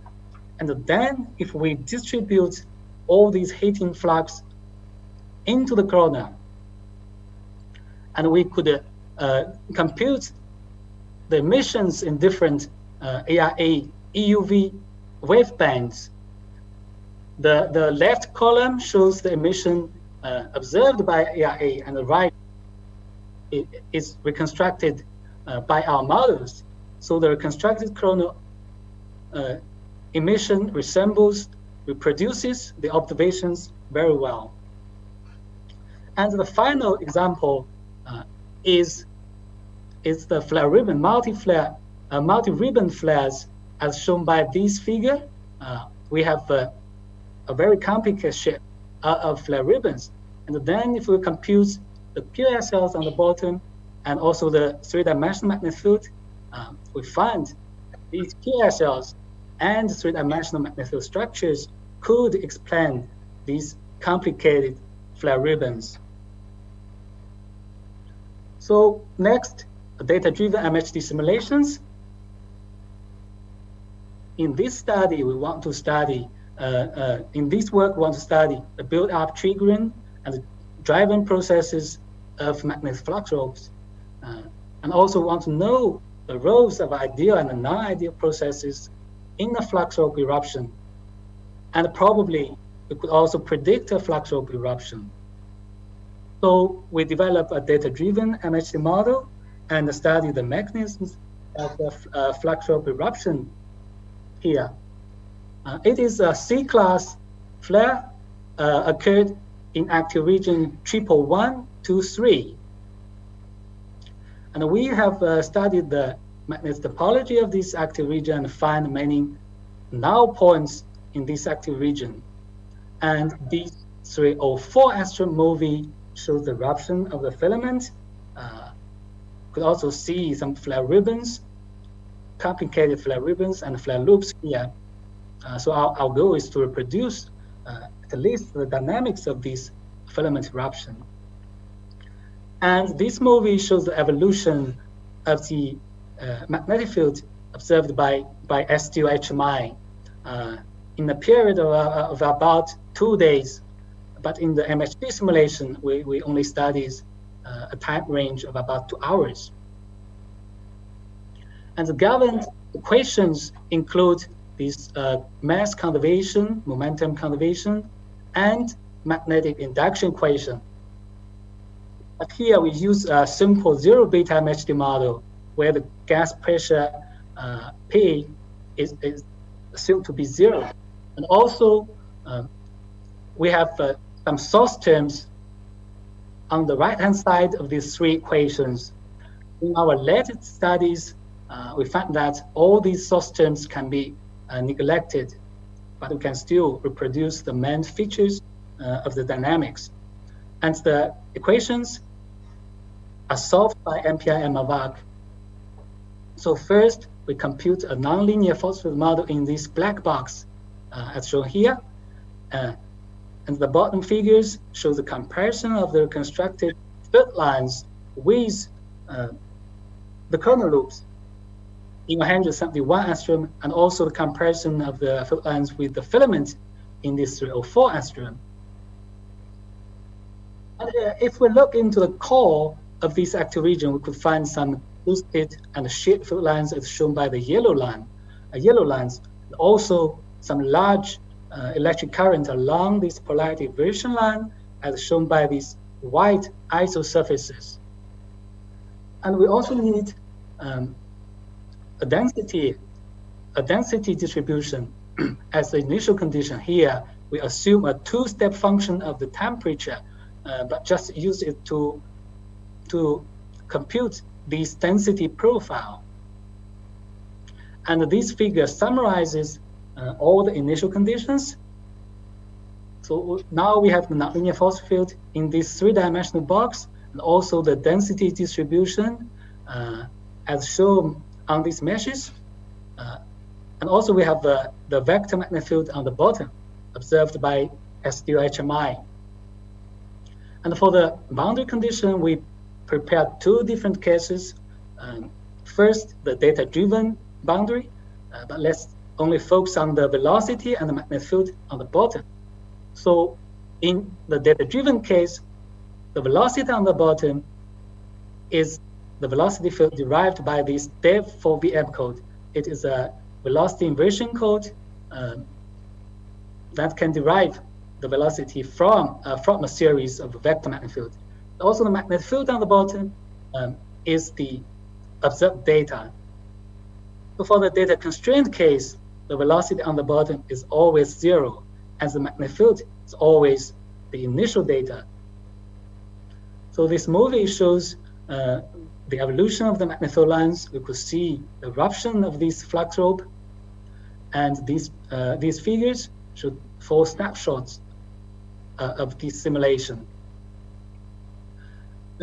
And we compare the QSLs on the bottom with observations in 304 and 1600 astrom. We find part of these QSLs, like these parts, coincide with the locations of the flare ribbons. And we also compare the field lines with these time series of 304 astrom image. We find this model reproduce observation in at least 3 different aspects. First, the shape of these field lines looks very similar to the shape of the filament material, and also the eruption direction is similar. And finally, the eruption range is also similar. It both reaches to this very high range. And also we could compare the model and observation more quantitatively.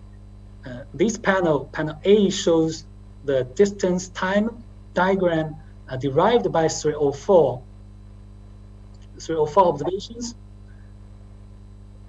And in panel B, we trace the apex of the magnetic flux rope. And if we project this high time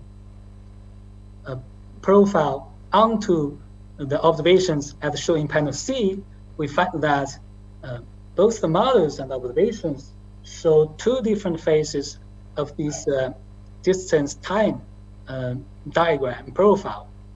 They both have a slow rising phase and also a very fast erupting phase. And of course, the simulations shows that the flux rope erupts about 20 minutes earlier than the observation, and the velocity is a little bit smaller than the observation. So this leaves some room to improve our MHD model. But still, we find some similarities here. And finally, we compute the decay index along the erupting path of this filament. We find that the decay index crosses this critical value at a height where the eruption transits from this slow rising phase to this fast erupting phase. And finally, in this case 2, the data constrained case, we find the simulation result is very similar to the data-driven case, and we do not show the detailed analysis here. So, summary. And in our studies, we use multi-wavelength observations and use 3-dimensional magnetic field models, and also these data-driven MHD simulations and the topology analysis, helicity computation to study the solar activities. We combine all these different methods, both from observations and numerical models. And we develop a magnetofriction model in MPI and MAVAC, and this code works in both Cartesian spherical coordinates, in uniform, adaptive mesh refinement, and stretched grids. And we could use these models to study magnetic topology of flux ropes, coronal brightening and heating, and also the morphology of flare ribbons. And we develop a data-driven MHD model using zero beta approximation. And this model could reproduce the erupting process of a flux rope. And also we found a data-constrained boundary condition could reproduce a similar simulation result as the data-driven case. So thank you very much. That's all.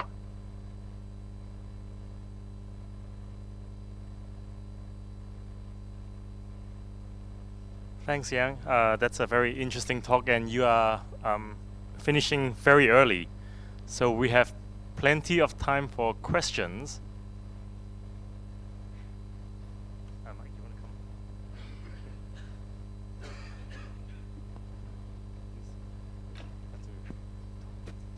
Talk to this thing. Hi, Yang. Thanks very much for that. Hi, Bob. Oh. Hello, can you hear me, Yang? Yes. All right. Thanks for that. It was a really good summary of your work and more broadly of work in the field. I just wanted to ask about something you said at the start, which you mentioned both a data-driven approach and a data-constrained approach. Can you just explain what the difference is? So let me change the slide.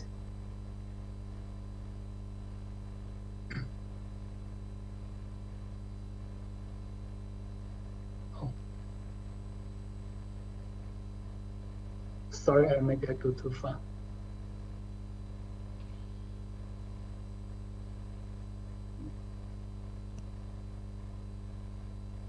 So for the data-driven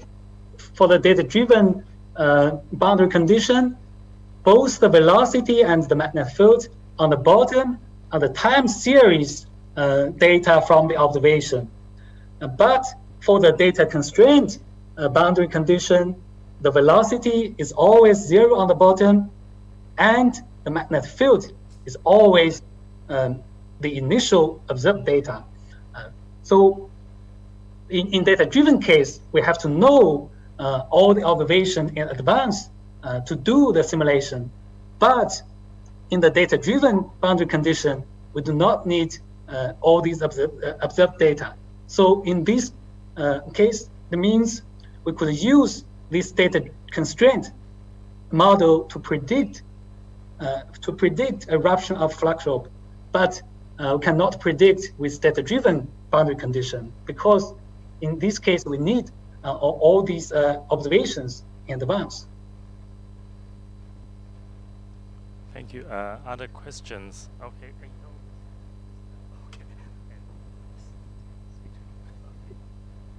Thank you very much for Go-san. So this is speaking Inoue. So I want to ask about a boundary condition of the data constraint MHD simulation. So your boundary condition is set regarding the magnetic field, fix the initial observed data. So you mean, is this actually horizontal magnetic field is also fixed during the calculation? In that case, so I think magnetic helicity is not conserved.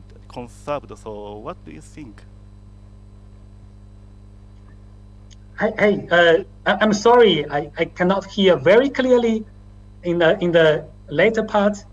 Oh yes. So actually, regarding to the boundary condition of your magnetic field, so your magnetic field fixed the initial observed data. So this means the horizontal magnetic fields are also fixed at the initial value.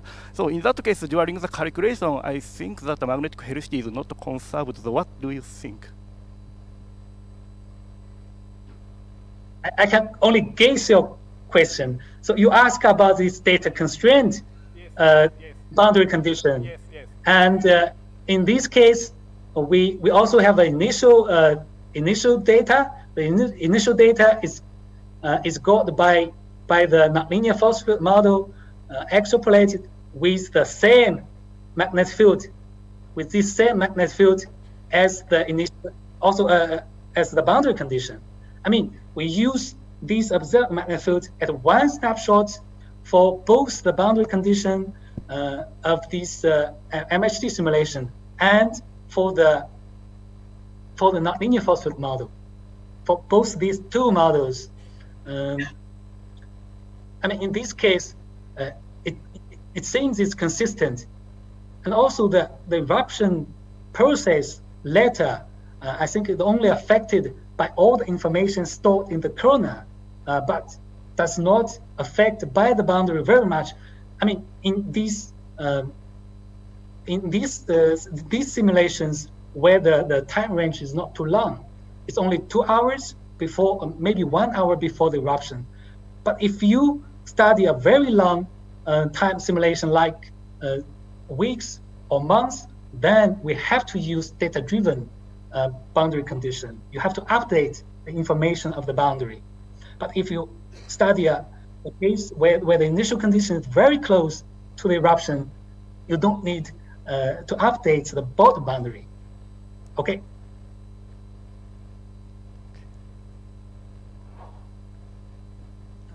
Hi, in the previous slide you mentioned coronal heating with NLFF models. Could you please explain more about that? How do you study that? Okay.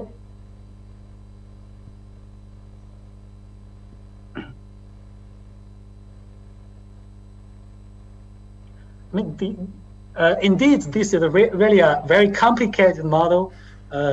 We do not show all the details here. It's a very very brief introduction. I mean, we have a formula. The formula was proposed, I think, by Dana Longcope, where the heating on the bottom is proportional at least to 4 different parameters. First, it is proportional to this non-ideal velocity, as shown here. And second, the heating flux, heating rate is proportional to this torsional parameter alpha. It can be computed by observations. And the third, the heating rate is proportional to the magnetic field strength squared. And the fourth, the heating rate is proportional to the width of an elementary flux tube. Like here, we choose these widths to be 160 kilometers. So all these four different parameters can be derived by observations somehow. And of course, the most difficult part is this non-ideal velocity. And here we have to compute 2 nonlinear force field models. And also we have to trace the velocity on the bottom. And then we could compute the difference of these 2 models, like this N0 to N1 prime and N0 to N1. Then the difference is this part, and with this difference, we derive the velocity. And if we get all this information, all the heating rate, the latter part is relatively simple. And in this part, we use a very simple model. Like we distribute the heating flux exponentially into these chronal loops. Of course, these chronal loops are derived by nonlinear force field model itself. And then we solve an energy balance equation, like we consider conduction, radiation, and heating. And then we get density, temperature here. And with density, temperature, and also the EIA response function, we could compute the emission, the EUV emission. Okay, that's it. Okay. Okay. Durgesh has one question. Last question. So in this slide here, you seem to be reproducing well the core of the active regions, but not the peripheral loops in 171, for example. So what do you think could be done to do that? I think the largest limit here, we could only compute the closed loops, cannot compute the open loop. So that's why these long loops here, we get nothing about that. It's all black. We simply do not have data here. You're right. Okay. We cannot do, yeah. Well, with that, Yang, thanks very much for your talk. We hope you can also enjoy some of the other talks in this meeting, even though you are remotely. So again, thank you. Thank you. Thank you very much.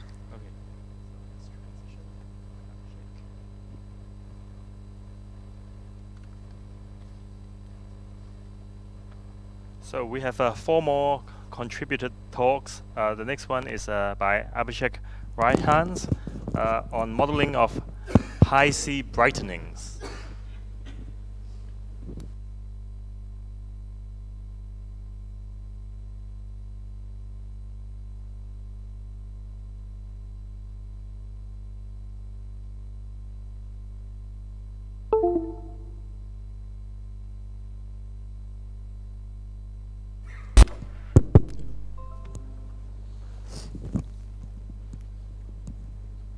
Hello everyone, I'll be presenting my work on modeling of high-C brightenings. I have been working with my supervisor Durgesh Tripathi and my co-supervisor Vinay L. Kashyap.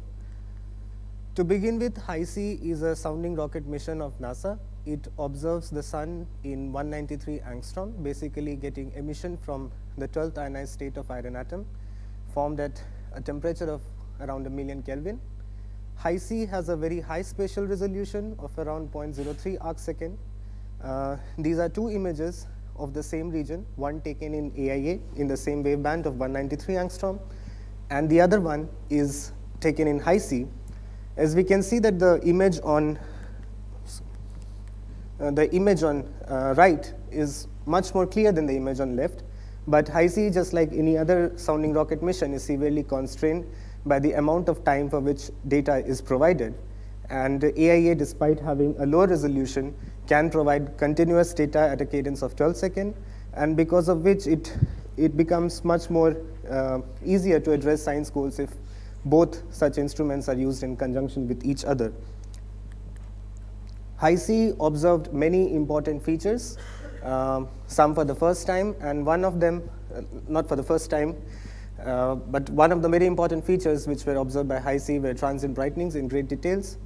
And transient brightenings are important because of the high frequency at which they occur. Roughly, it's around 1 every 3 minutes in the active region and 1 every hour in the quieter regions of the sun.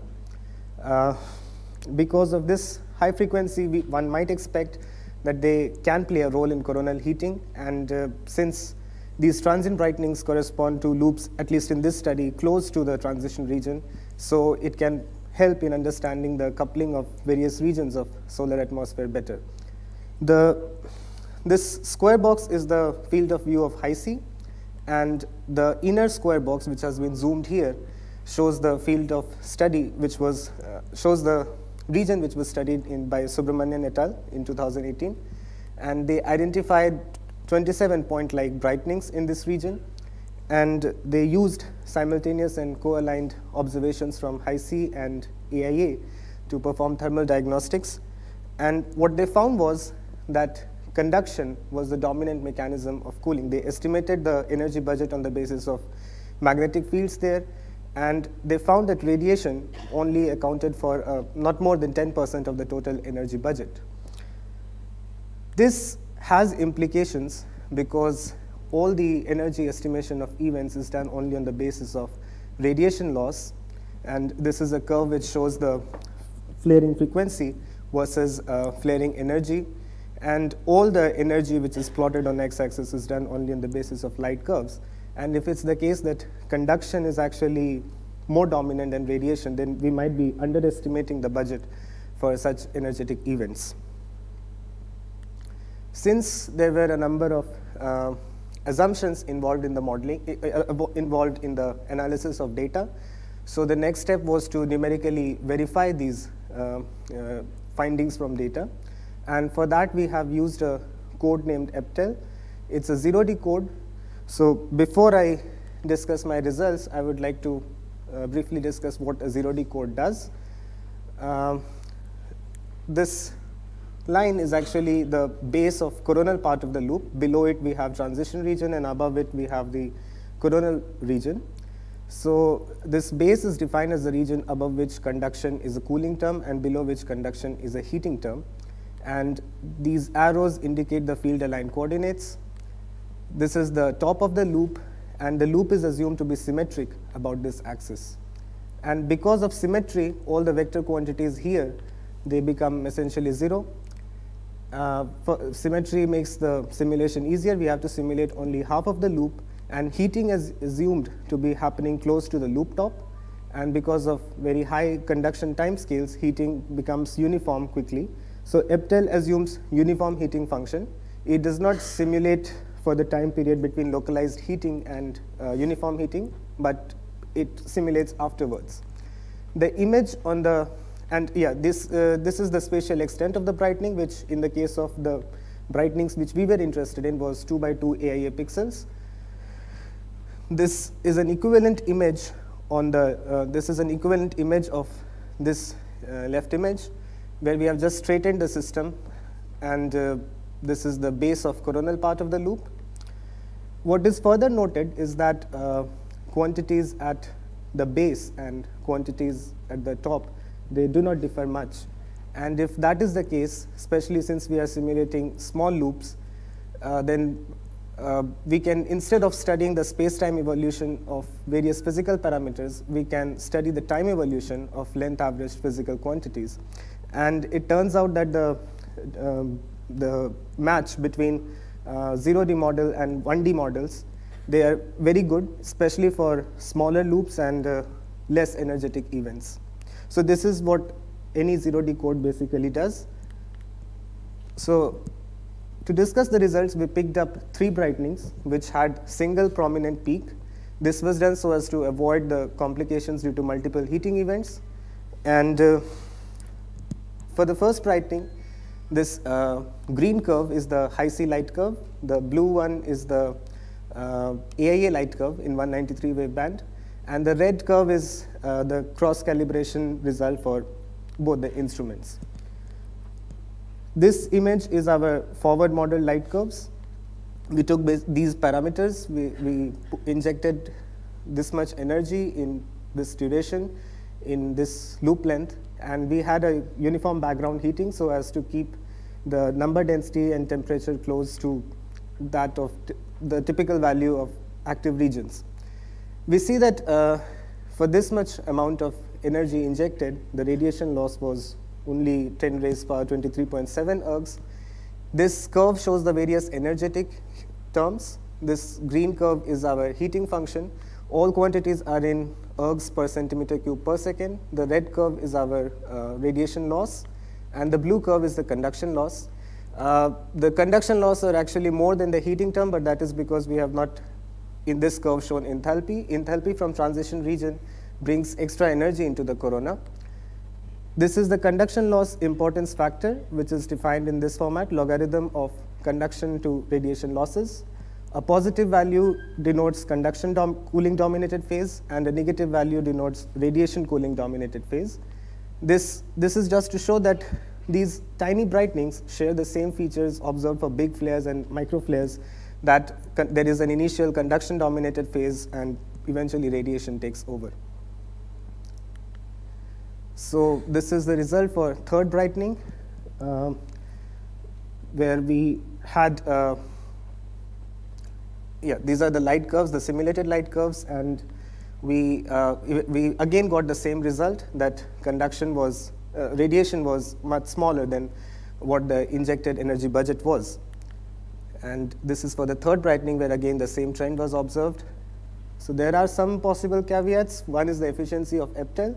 And it turns out that for this kind of small loop lengths we are interested in, because these were very transient events, and it meant that small loops were the choice, because they could get filled and evacuated of plasma very fast. So for such small loops, EPTEL is very fairly accurate with 1D. In fact, there's 15 to 20% difference, which I have written here, that is for longer loops and big flaring events. The second assumption, which is in EPTEL, is heating at top. And is it justified? It turns out that heat location doesn't matter because of the very small conduction cooling time scales for these small loops. This is the reference. And these are my conclusions, that we could verify that these brightenings had an initial conduction cooling dominated phase followed by radiation, just like the big flares. And radiation loss was significantly smaller than the heating budget. And conduction, it means that while estimating energy budget for any event, conduction should be taken into account. And since this energy is conducted into the lower regions of solar atmosphere, they might play an important role in heating of these lower regions. Thank you.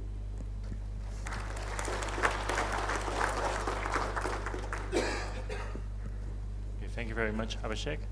Are there questions from the audience? We have lots of time. Yeah. So Abhishek, you have chosen Hi-C examples primarily because of the lifetime and the small spatial scale. So the question would be, can you extend your work to other kind of brightenings we commonly see from other instruments? Actually, this result that conduction, radiation is much smaller than the energy input. This becomes more apparent for smaller loops. For bigger loops, that is also the case, but I think the difference will be smaller. So the question is, can you sort of extend your models to other kind of things? You have plans for that? Yes, as long as it's field aligned, we can do that.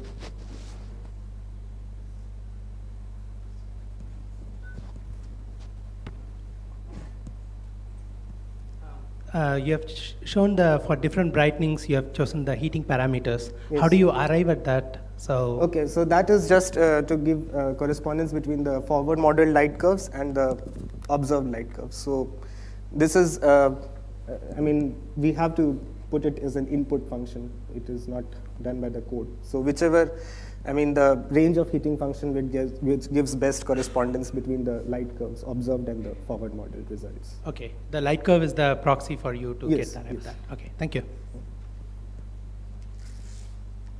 Are there other questions? I have one. So how do you plan to extend this work into the future? I think we'll go for better models because EPTEL, though I don't think it will make much difference because we checked for the correspondence between 1D and 0D for such small loops and it almost overlaps, very small difference. So, yeah. Like 1D is of course better than 0D. And so on 2D, 3D. Okay. All right. Again, thank you. Thank you.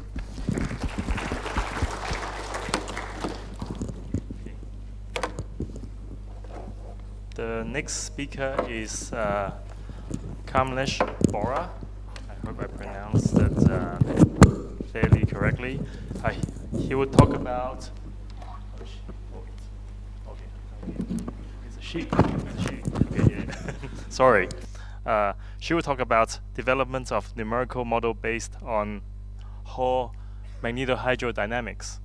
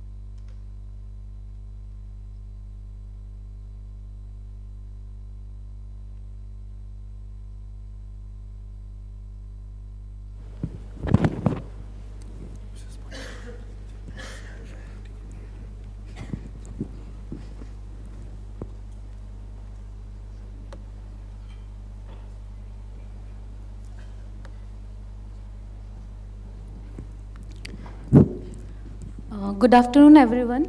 I'm Kamlesh Bora. I'm in third year of my PhD and working with Dr. Amit Bhattacharya, and I'm from Physical Research Laboratory, Ahmedabad. So, before discussing the numerical model based on Hall MHD and our preliminary results, I would like to discuss what motivates me to do this work or to do Hall MHD. So, as you can see, here it is a solar flare, a sudden rapid and intense brightening in the solar atmosphere due to the magnetic reconnection. So here on right hand side you can see that this is light curve and we mark the solar flare by impulsive phase or impulsive rise in light curve in hard X-ray. And diffusion time scale for this solar flare is around 1 hour when we consider the resistivity to be Spitzer resistivity. And corresponding to this diffusion time scale, there is this length scale over which the magnetic reconnection happens, or this suggests that magnetic reconnection or resistive dissipation process should happen at this time scale, length scale, sorry. And now I would like to emphasize on the point that resistive MHD simulations and theory are unable to explain the impulsive phase and diffusion time scale of a flare. So the time scale which we get from resistive MHD theory is of the order of some years. So which doesn't match well with this observed solar flare diffusion time scale. So you can see here these are some parameters corresponding to the resistive diffusion process which is happening over this length scale of 60 meter, and this is the Lundquist number for this corresponding to this length scale, which is 10 to the power 4, and delta I is the ion inertial scale length, and delta E is the electron inertial scale length, and this is plasma beta for solar corona to accommodate the magnetic reconnection. So when I plug in these values in dimensionless generalized Ohm's law, the scaling of the dimensionless generalized Ohm's law is like this. So first term is the resistive diffusion term over which due to which the magnetic reconnection is happening, and second term is the Hall term, third is the pressure gradient term, and fourth one is the electron inertial term. So you can see from here, when I plug in these values in this equation, so the scaling of this resistive diffusion is 10 to the power minus 4 and Hall is 10 to the power minus 2. If I am observing the magnetic reconnection or resistive diffusion processes over this scale, so I cannot neglect the Hall term or Hall effect. So from here, one can conclude that Hall term cannot be ignored while one is observing resistive dissipation process or magnetic reconnection from this. So now I come to my numerical model, which is Uleg-Hall numerical model. Uleg is an established MHD code based on implicit large eddy simulation. I have added Hall term into it and explored the dynamics change. So this is the induction equation in which I added the Hall term. Please note that D0 is delta I by L naught, which is delta I is ion inertial scale length, and L naught is the scale length over which the reconnection is taking place. So you can see here this is the equation modified into our code. So implicit large eddy simulation is good to resolve the Hall effect, because of in implicit large eddy simulation the resistivity is not physical, it is numerical, and resistivity is driven by the grid resolution. So whatever grid I set, the resolution of grid defines the resistivity in the code. Without going into the much interpretation of these equations, I would like to now discuss about the scenario of fast reconnection. Why these scales don't match, the time scale don't match. And here is a nice model, which is the extension of CHSKP model by Shibata sir and Tanuma. So you can see that here are the oppositely directed field line and there is current sheet. And in second phase, they say that this is the thinning of current sheet, and which is the non-linear phase of tearing instability. And when it evolves, there is secondary tearing instability where the plasmoid generation happens, and when these plasmoids coalesce with each other, they form bigger plasmoids, and this is how the macroscopic plasma scales are connected to the microscopic plasma scale, and reconnection takes in between, and the larger plasmoid is ejected out, and the energy is ejected out corresponding to this magnetic island or plasmoid. So this was the scenario of fast reconnection proposed by or given by Shibata and Tanuma. These are some references which show that this tearing instability has a larger growth rate with the Hall term, and as that D0, please remember D0 was the ratio of ion inertial scale length to the characteristic scale length over which the magnetic field is varying. As this D0 increases, the Hall reconnection stage is triggered faster in time.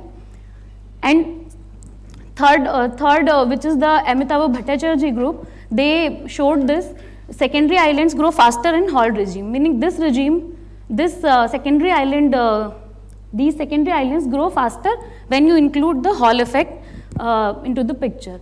So now I will be showing my results, which I got from my code, the code I worked with. So you can see on the left hand side, this is the without Hall simulation and this is with Hall simulation. I will run it. So these are the magnetic field lines, and you can see the RGB here. So R is the X direction, red color arrow is the X direction, green color is the Y direction, and blue color is the Z direction. So this is an XZ plane, which is basically 2.5D simulation, and this is projected on, so I have plotted the field line on y constant plane. So if I run it, please note that this is without Hall and this is with Hall. You will see that here the reconnection is happening at these two endpoints like Y type, and here, which is with Hall, there is plasmoid generation, and you can see reconnection is faster in this case, and this plasmoid after around 4 seconds will break into two plasmoids, you can see here. So the energy stored here, the reconnection took place and the two plasmoid form. Now the outer plasmoid will reconnect with the field lines and will open up. And now these two plasmoids are moving towards each other, about to coalesce. So it will run up to 10 seconds. You can see the reconnection is faster at these two ends rather than here. So let me take you to the snapshots from the Hall MHD reconnection, where the important phases I have mentioned here. So first stage was the two plasmoid generation, then the plasmoid breaking due to the X-type reconnection here, here and here, and then the trailing plasmoids getting reconnected with the outer field line and opening up, releasing the energy, then two plasmoids about to merge towards each other. So I have plotted the current average volume average current density and effective resistivity. I will define the effective resistivity once after the plot is there. So you can see that this is the volume average current density, which shows me the rise in current at the time of the reconnection. Reconnection is taking place several times there, and effective resistivity, which is also showing me the peak. So red curve is with Hall and black curve is without Hall, or you can say it resistive MHD simulation. So this is the eta effective, which is B dot curl of V cross B average minus d dt of B square average divided by B dot curl of J. So due to the Hall, magnetic field and the corresponding currents are getting modified. That's why this effective resistivity is also getting modified. So summary and conclusions. Reconnection is faster with the increase in the Hall field observed with our simulation, and effective resistivity shows significant changes during simulation because of magnetic field and corresponding currents get modified due to Hall effect. Inclusion of Hall gives that. Future work, I would like to extend the work to higher resolution to explore the small scale Hall reconnection in details, and this was the 2.5D simulation. I would like to do it for 3D and explore the solar coronal transients with the Hall MHD model.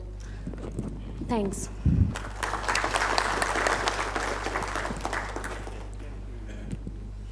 Thank you, Kamlesh. Yeah, it's nice to study Hall MHD, but I have some very fundamental question about numbers. Would you please show me initial slide? You estimated the characteristic length of a reconnection.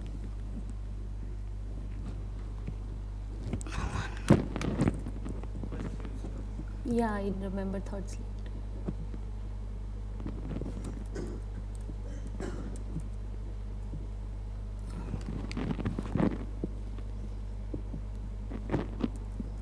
Yes. Yes.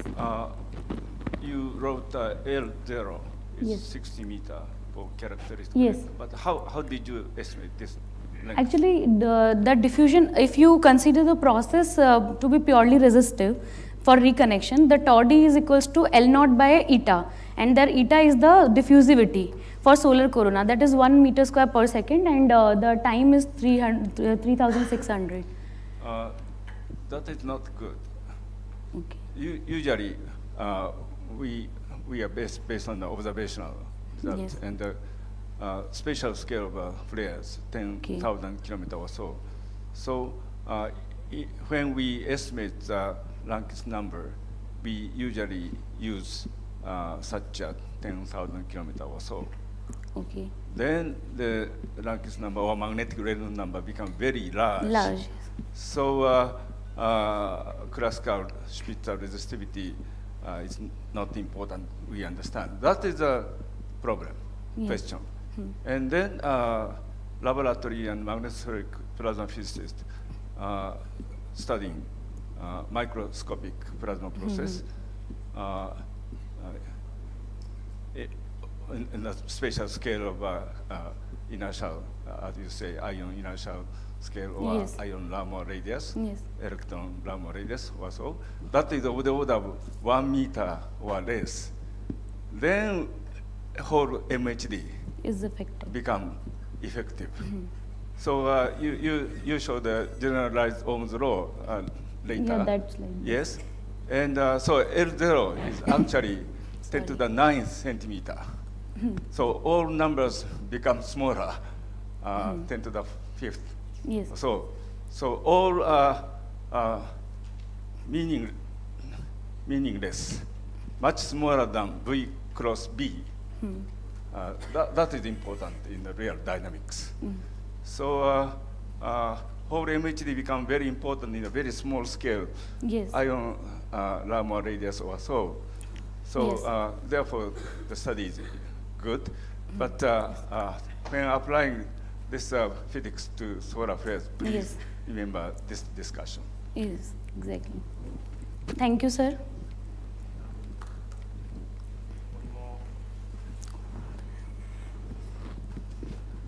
As far as I remember, the whole term is not. Sir, actually, I can't hear you.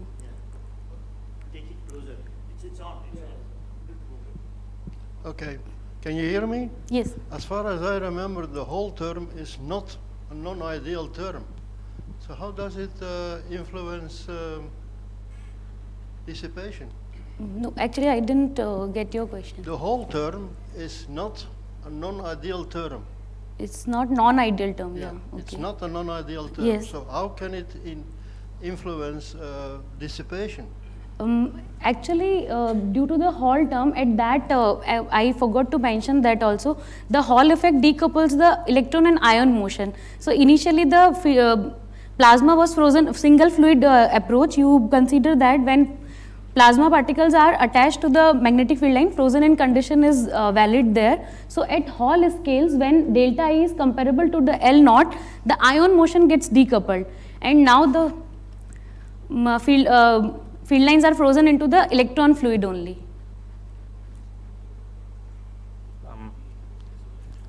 Okay. Oh, wow. Okay. One more comment. Well, I should congratulate you that you're exploring the Hall effect, which is basically a two-fluid description. So both, as she said, electrons and ions are playing a role. And now with better resolution, even your island structure might get improved, and you might get smaller islandlets, if you like. Yeah. But I think the next step, in my view, we should carry forward Yes. with partially ionized plasma. In a Okay. three-fluid model, electrons, ions, and neutrals. And you will find, as our student Neha is exploring as a poster, that you get more structure, island formation.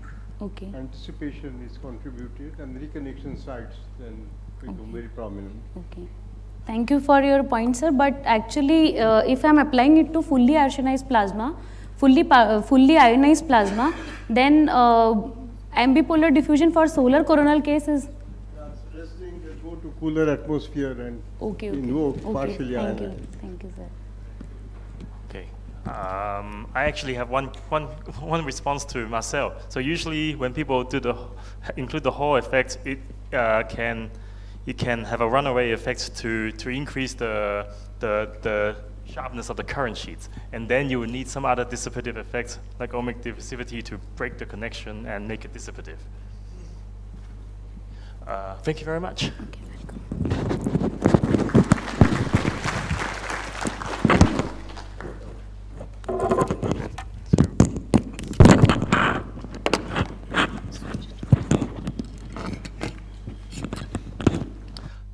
The next talk will be by Juyong Kang.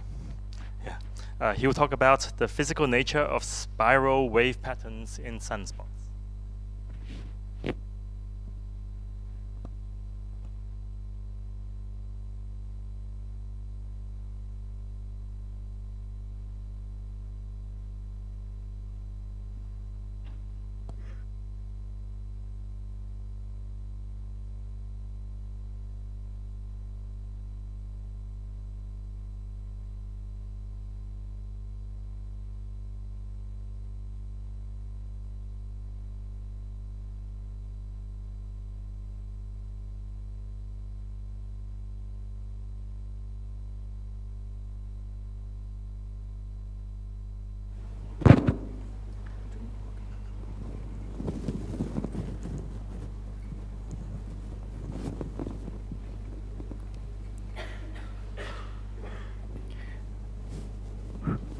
Okay, let's start my presentation. I'm Juhyung Kang in Seoul National University. I'm a PhD student, and today I'm going to talk about the physical nature of spiral wave patterns observed in sunspots.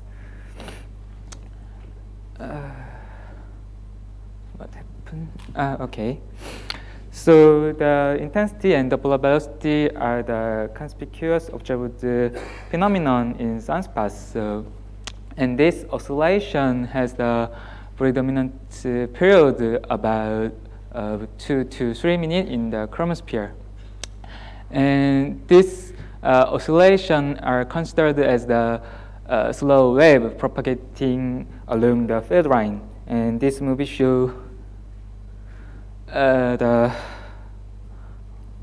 photospheric picture of the sunspot and the chromospheric intensity and the Doppler velocity maps. So you can see the wave pattern in here.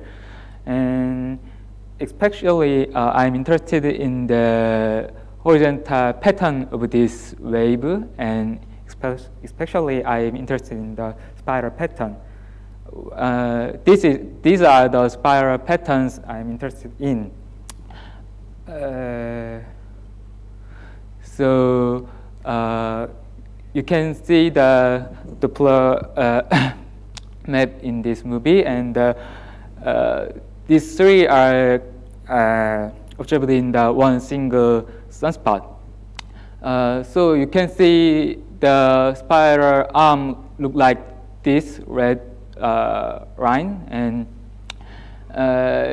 at first panel, it rotates counterclockwise direction, and the second panel, there are another spiral pattern that rotates clockwise, and the third panel shows the spiral pattern with two arms like this.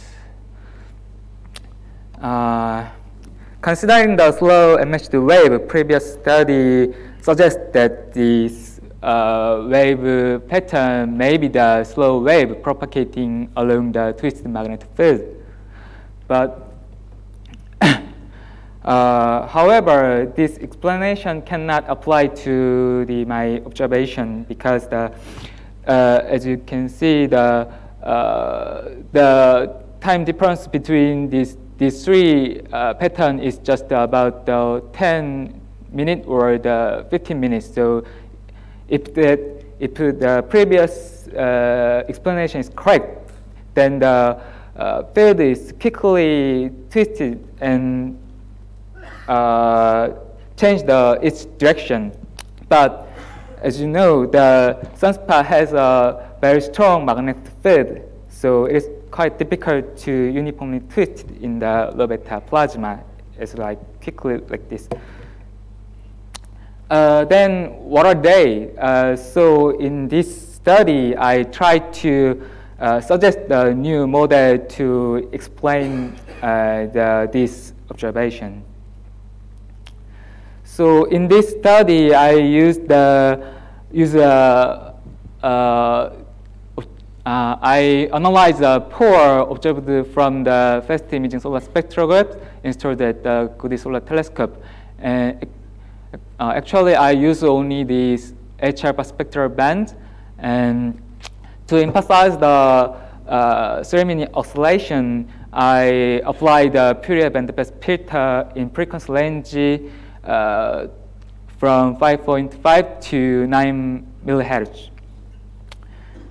This snapshot and movie show the one arm spiral pattern, and you can see the arm is most of the arm is moved out like this, radially moved out, but in the near the center, some parts of the arm is moved into the center. It also happened in the two spiral arm case. So the most of the arm is radially moved out, but the center of the arm is moved into the center to this spiral pattern. To identify the spatial fluctuation in the azimuthal direction, I apply the azimuthal Fourier transform along this dashed line. And the result of the Fourier transform are shown in the right panels. So for the case of spiral pattern with one arm, the most of wave energy concentrated on the azimuthal mode m equals 0 and 1. But for the case of two-arm case, most of energy is concentrated on the m equals 0 and 2. And now let's move on to the modeling to explain this observed picture. I consider the simple flux tube look like this. This flux tube is an untwisted and non-rotating homogeneous magnetic flux tube. In this cylinder, I solve the 4-MHD equation look like this to derive the longitudinal velocity component of the wave in the cylindrical coordinate. So these are the solution of that equation. So Vg is the longitudinal velocity component, and this Vg is given as the Bessel function J with order of m. And this movie shows the Vg component in a horizontal slab. And for the for m equals 0, 1, and 2. As you can see, for the non-zero mode m, I can describe the rotating pattern like this. In addition to this, I assume a wave driving source is located below the photosphere. In this assumption, the wave first propagates isotropically like this, since it has a fast wave property. This wave touched the particle around one region. A portion of fast wave is converted to the slow wave, and this slow wave propagates along the magnetic field line. Because of the isotropical propagation, wavefront the wavefront reach first near the source, and it reach after the horizontally far region. So this arriving time can be described as a function of radial distance r, as like this. So there is d is the depth of the source, and v is the propagating velocity of the fast wave in a high vector region. And then I substitute this TA term into the previous solution Vg. Then we can rewrite the Vg as like this. And this movie also shows the horizontal slab of this Vg components. So for the case of m equals 0, it makes a ring-like pattern like this. And for the non-azimuthal mode m, it makes a spiral pattern look like this. And the number of spiral arms depends on the magnitude of m, and the rotating direction is depends on the sign of the m. Okay, and then to make the observation of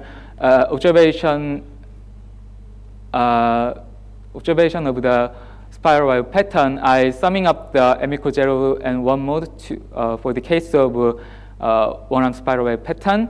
And the right figure shows the observation and modeling. So you can compare these two, and the temporal evolution is quite similar. Also, I can summing up the m equals 0 and 2 mode to describe the observational two spiral wave pattern, and the upper panel show the observation, and the lower panel show the modeling. So it's the temporal evolution is quite similar in this case too. So my model is successfully working, and that pattern is looking like our old version of a national flag, this and this. So these are the summary and discussion.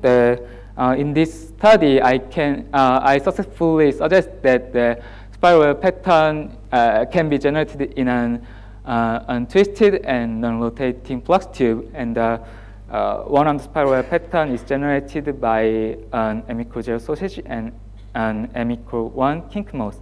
And for the case of spiral wave pattern with a two arm, it is maybe formed by an M=0 sausage mode and an M=2 floating mouse.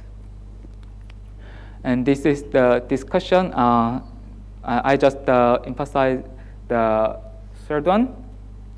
The inward motion of the spiral pattern are formed by the combination of the M=0 and non-zero modes like this. And this is the end of my presentation. Thank you. Thank you very much. I'm sure you will have some questions. It all comes down to the fact that you have a complex notation for the exponential I and so forth. Now, you can go from the complex notation to a real notation in different ways. You can have standing, propagating in phi, propagating in z. So this is just one special case of that. But how do you excite the M=0 mode? That I don't understand. You excite from below the photosphere?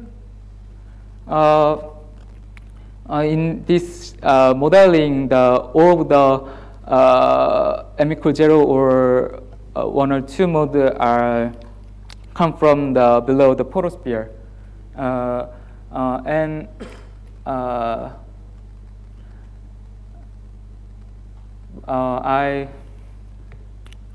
Is that your question? You just assume that they are there. How do you excite them? How? I think, in my guess, in my opinion, I think it may be related to the downflow magnetic convection, like the umbrella dot in the sunspot. So if the umbrella dot falling down and it collide at the dense region in below the photosphere, then it maybe generate the wave, and the mode, azimuthal mode, depends on the source, but I don't know how that wave energy is concentrated on the M=0 or 1. That's my opinion.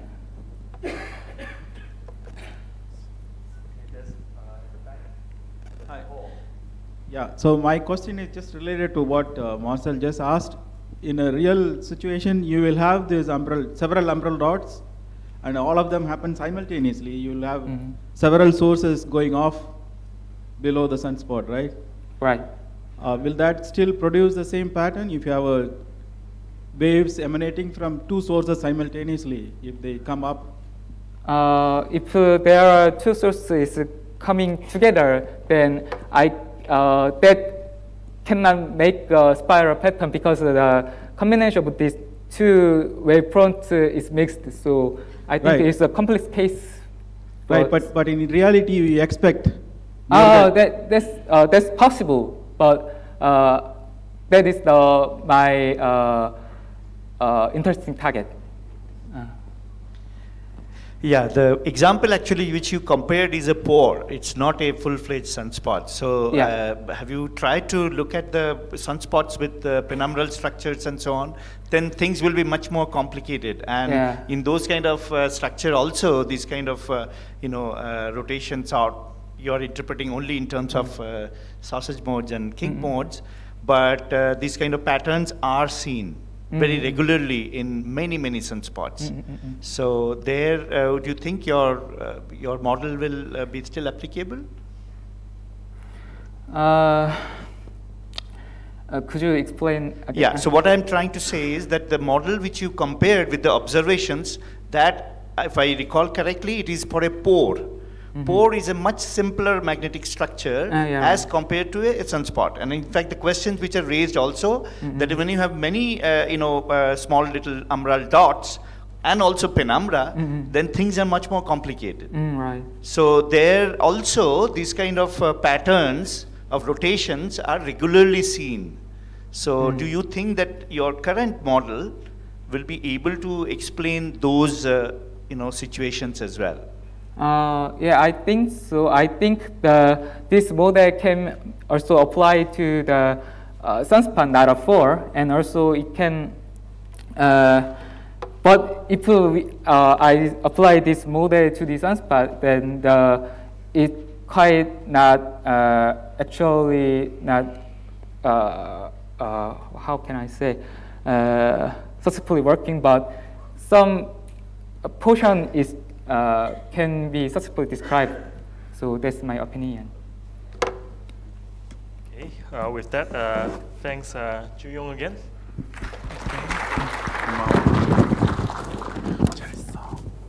So we have one more talk before lunch.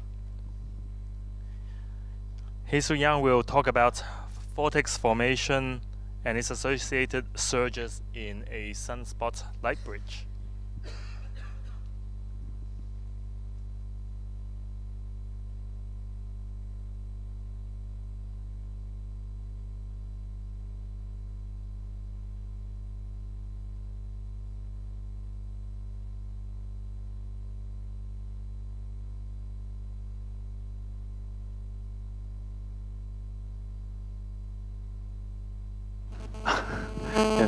Thank you. Yeah, I think it's too. Today I want to present about with this title. Actually, this work was done with the guys, Dr. Haruhisa Iijima from Japan. Actually, we met in the 2015 in Seoul APSPM meeting, and at the time we just went to the karaoke. We didn't think about the science stuff. And 2017, we met again in the Japan APSPM meeting, and after that, we just work for these subjects together. So actually, there's many colleagues working together, but I want to emphasize him in here. So my presentation is about the vortex formation and its associated surges in sunspot light bridge. So here's some introduction about the surge. The H-alpha surge is a jet of the cool chromospheric plasma reaching 10 to 100 megameters. The triggering mechanism of the surge is commonly think as a magnetic connection and sometimes MHD shock waves. Actually, today's morning, the Shimojo-san presented about the evaporation flow. Actually, when I read his paper also mentioned about the cool plasma ejections with that evaporation flows. The evaporation flow can accelerate the plasma, and it can push up the plasma, and the plasma can make the evaporation flow can make the shocks to accelerate the plasmas, cool plasmas. And most vivid or most prominent features in the surge is the rotating motions.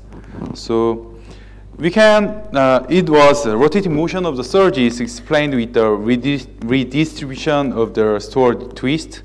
Actually, the twisted field line and the pre-existing field line reconnection, then we can think that the twisted field lines after that. Then the twisted field line can accelerate the plasma.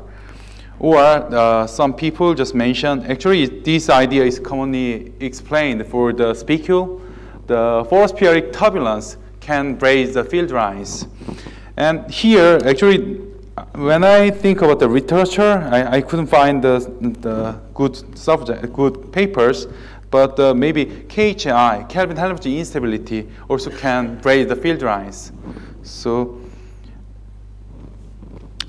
this is our observation. We observe the surge to check out the previous introduction stuff to study that. Actually, we observe the light fringe.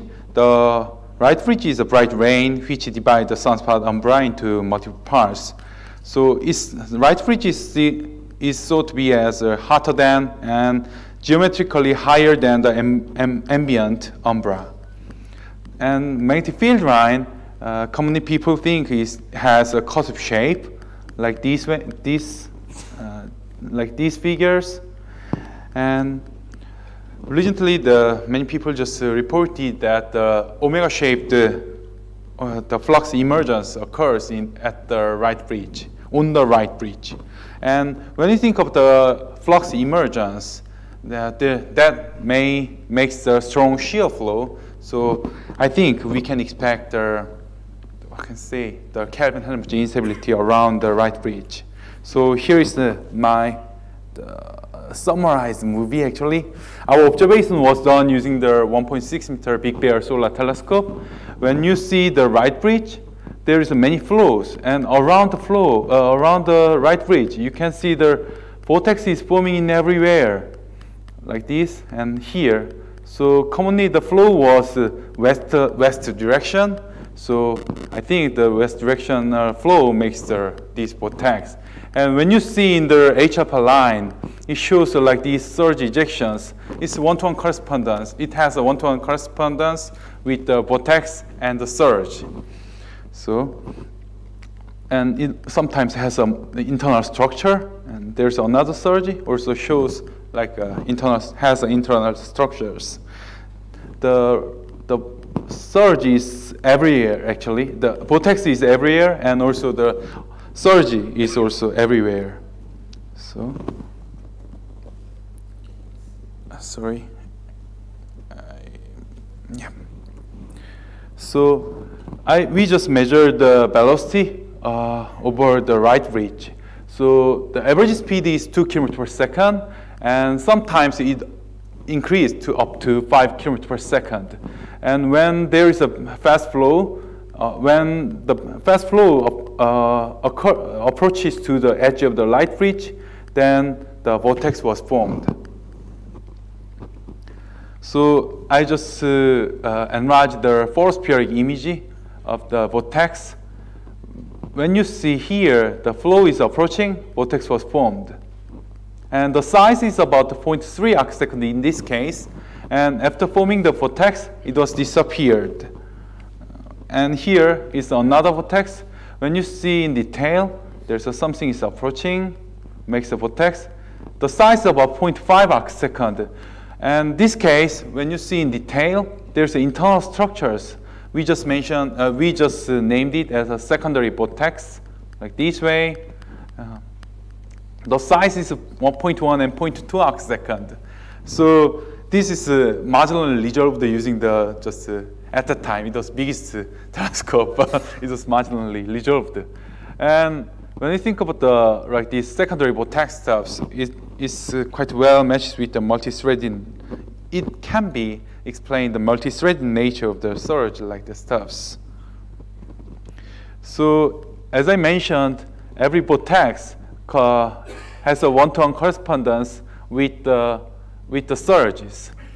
So here is the porous periodic image, and here is the H-alpha blue wing, red wing, and the differential image of the H-alpha images. When you see in detail, it's too small, so I enlarged some parts.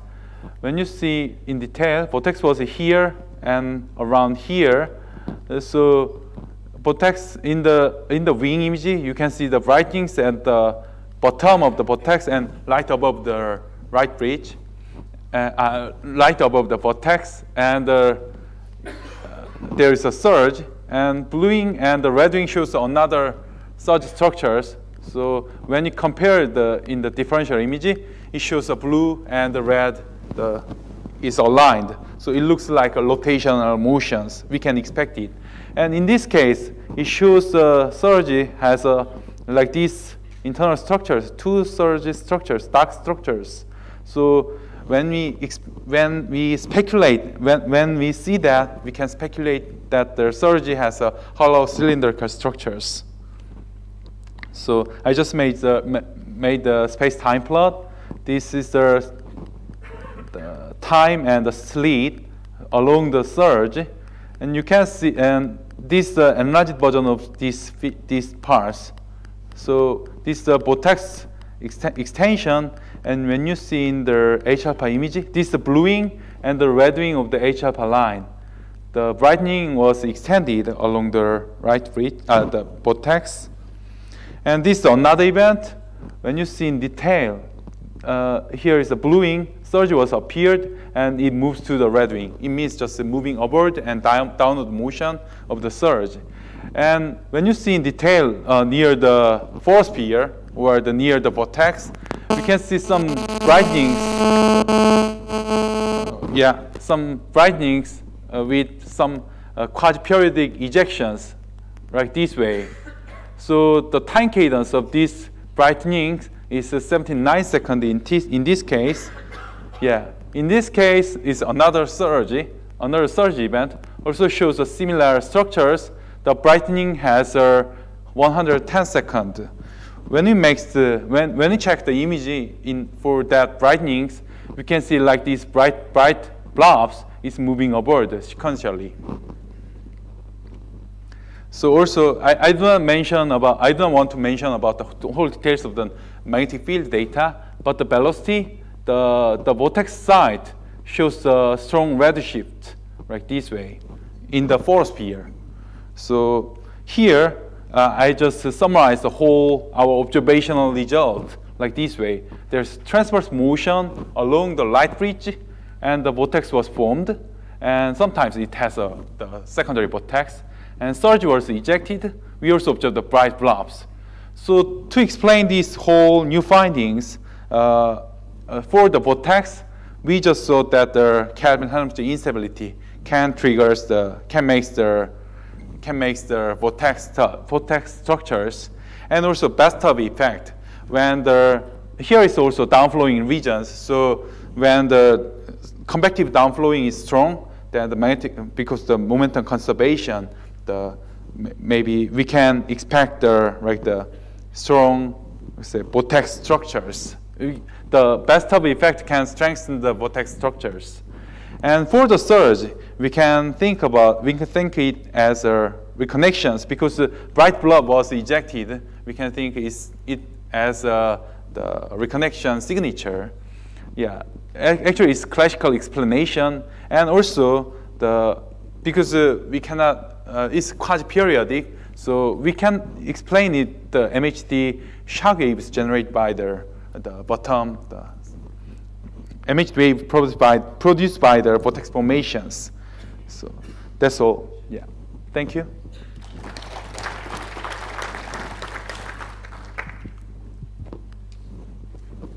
Thank you very much, Jesus. Questions?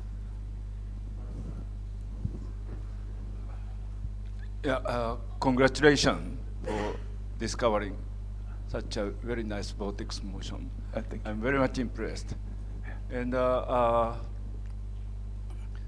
for the possible origin of the surges, this is of course a very important point to be studied. You said that there is a signature of a reconnection. How do you think reconnection? How such a twisted field lines reconnect with other field lines?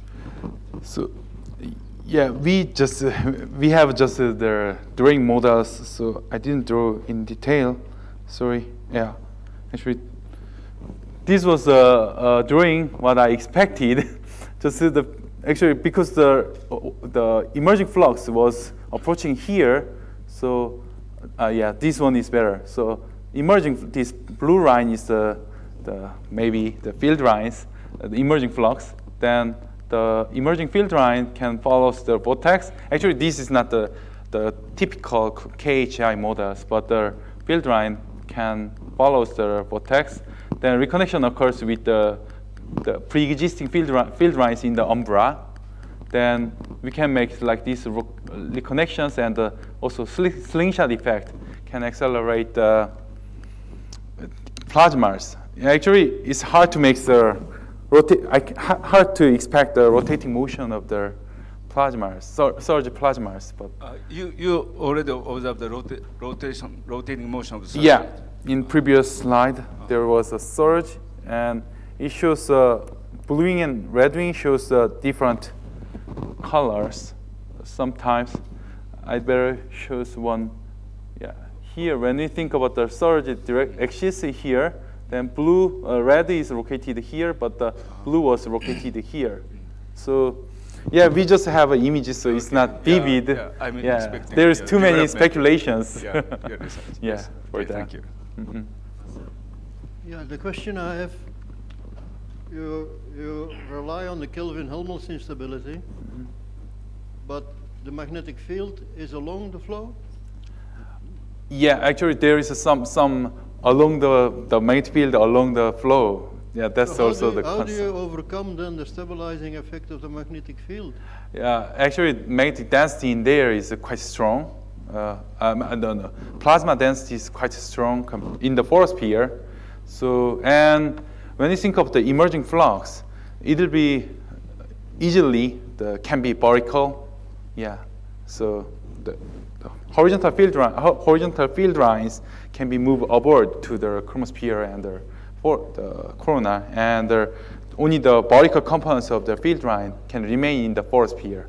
That was my idea. Did you do any calculations about the stability analysis? Actually, it's not possible to calculate in this case because it's quite complex case because we also we consider about the Bestov effect also. Okay. Because of that. Yeah, very nice observation. But I have one thing which I'm noting is the surge material is actually much cooler. Yeah. As compared to the vortices.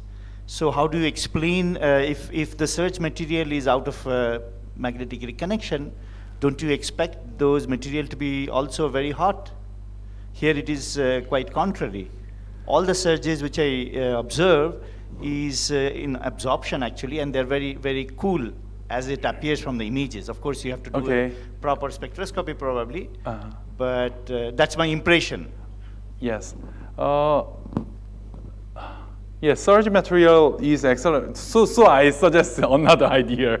So emitted wave, some waves can accelerate that. So actually, yeah, reconnection energy generate the surge, can generate the surge, but I cannot explain. So I just mentioned there's a slingshot effect.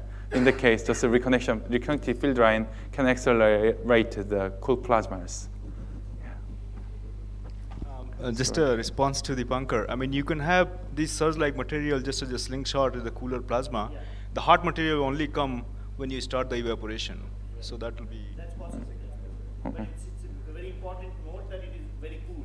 Most of the surges are cool. There are simulations by Fernando Moreno Insertus and collaborators of jets in of flux emergence in coronal hole regions, and there's a cool surge at the edge. That's from the magnetic field pressing against the cool material. Okay. Other questions? Anyway, thank you so much. Yeah, thank you. I want to congratulate all the speakers in this previous session who all of them finished on time. And and I also encourage students to ask questions. I think we should system where senior researchers have to pay to ask questions, and the students get paid to ask questions. We can introduce this in the next session. Okay, no, so before we break for lunch, this evening, our director invites you all for the conference dinner at his house in his garden. So after the cultural program we have from 6:30 to 8 and 8 to 10:30. For tomorrow, I mean, we have been trying to do pick you up, drop you, provide lunches and dinners. And I heard from some people, oh, you're keeping us captive. We want to also go and look around the city. So what we've done is we've left a sheet of paper on the desk outside. If you would like to have your dinner tomorrow at Ayuka, please put down your name so that we can plan it for tomorrow dinner. So both the options are available. Of course, I mean, you have come from far away, so you should be enjoying the city. And you still have Friday also to do that. You have to sign in that you would have dinner. Okay, so that we know the number and the food doesn't get wasted. So let's break for lunch, and I would like the SOC members and included members like Mike and Shibata-san to be here, and I will take you all for our business meeting and the smaller room.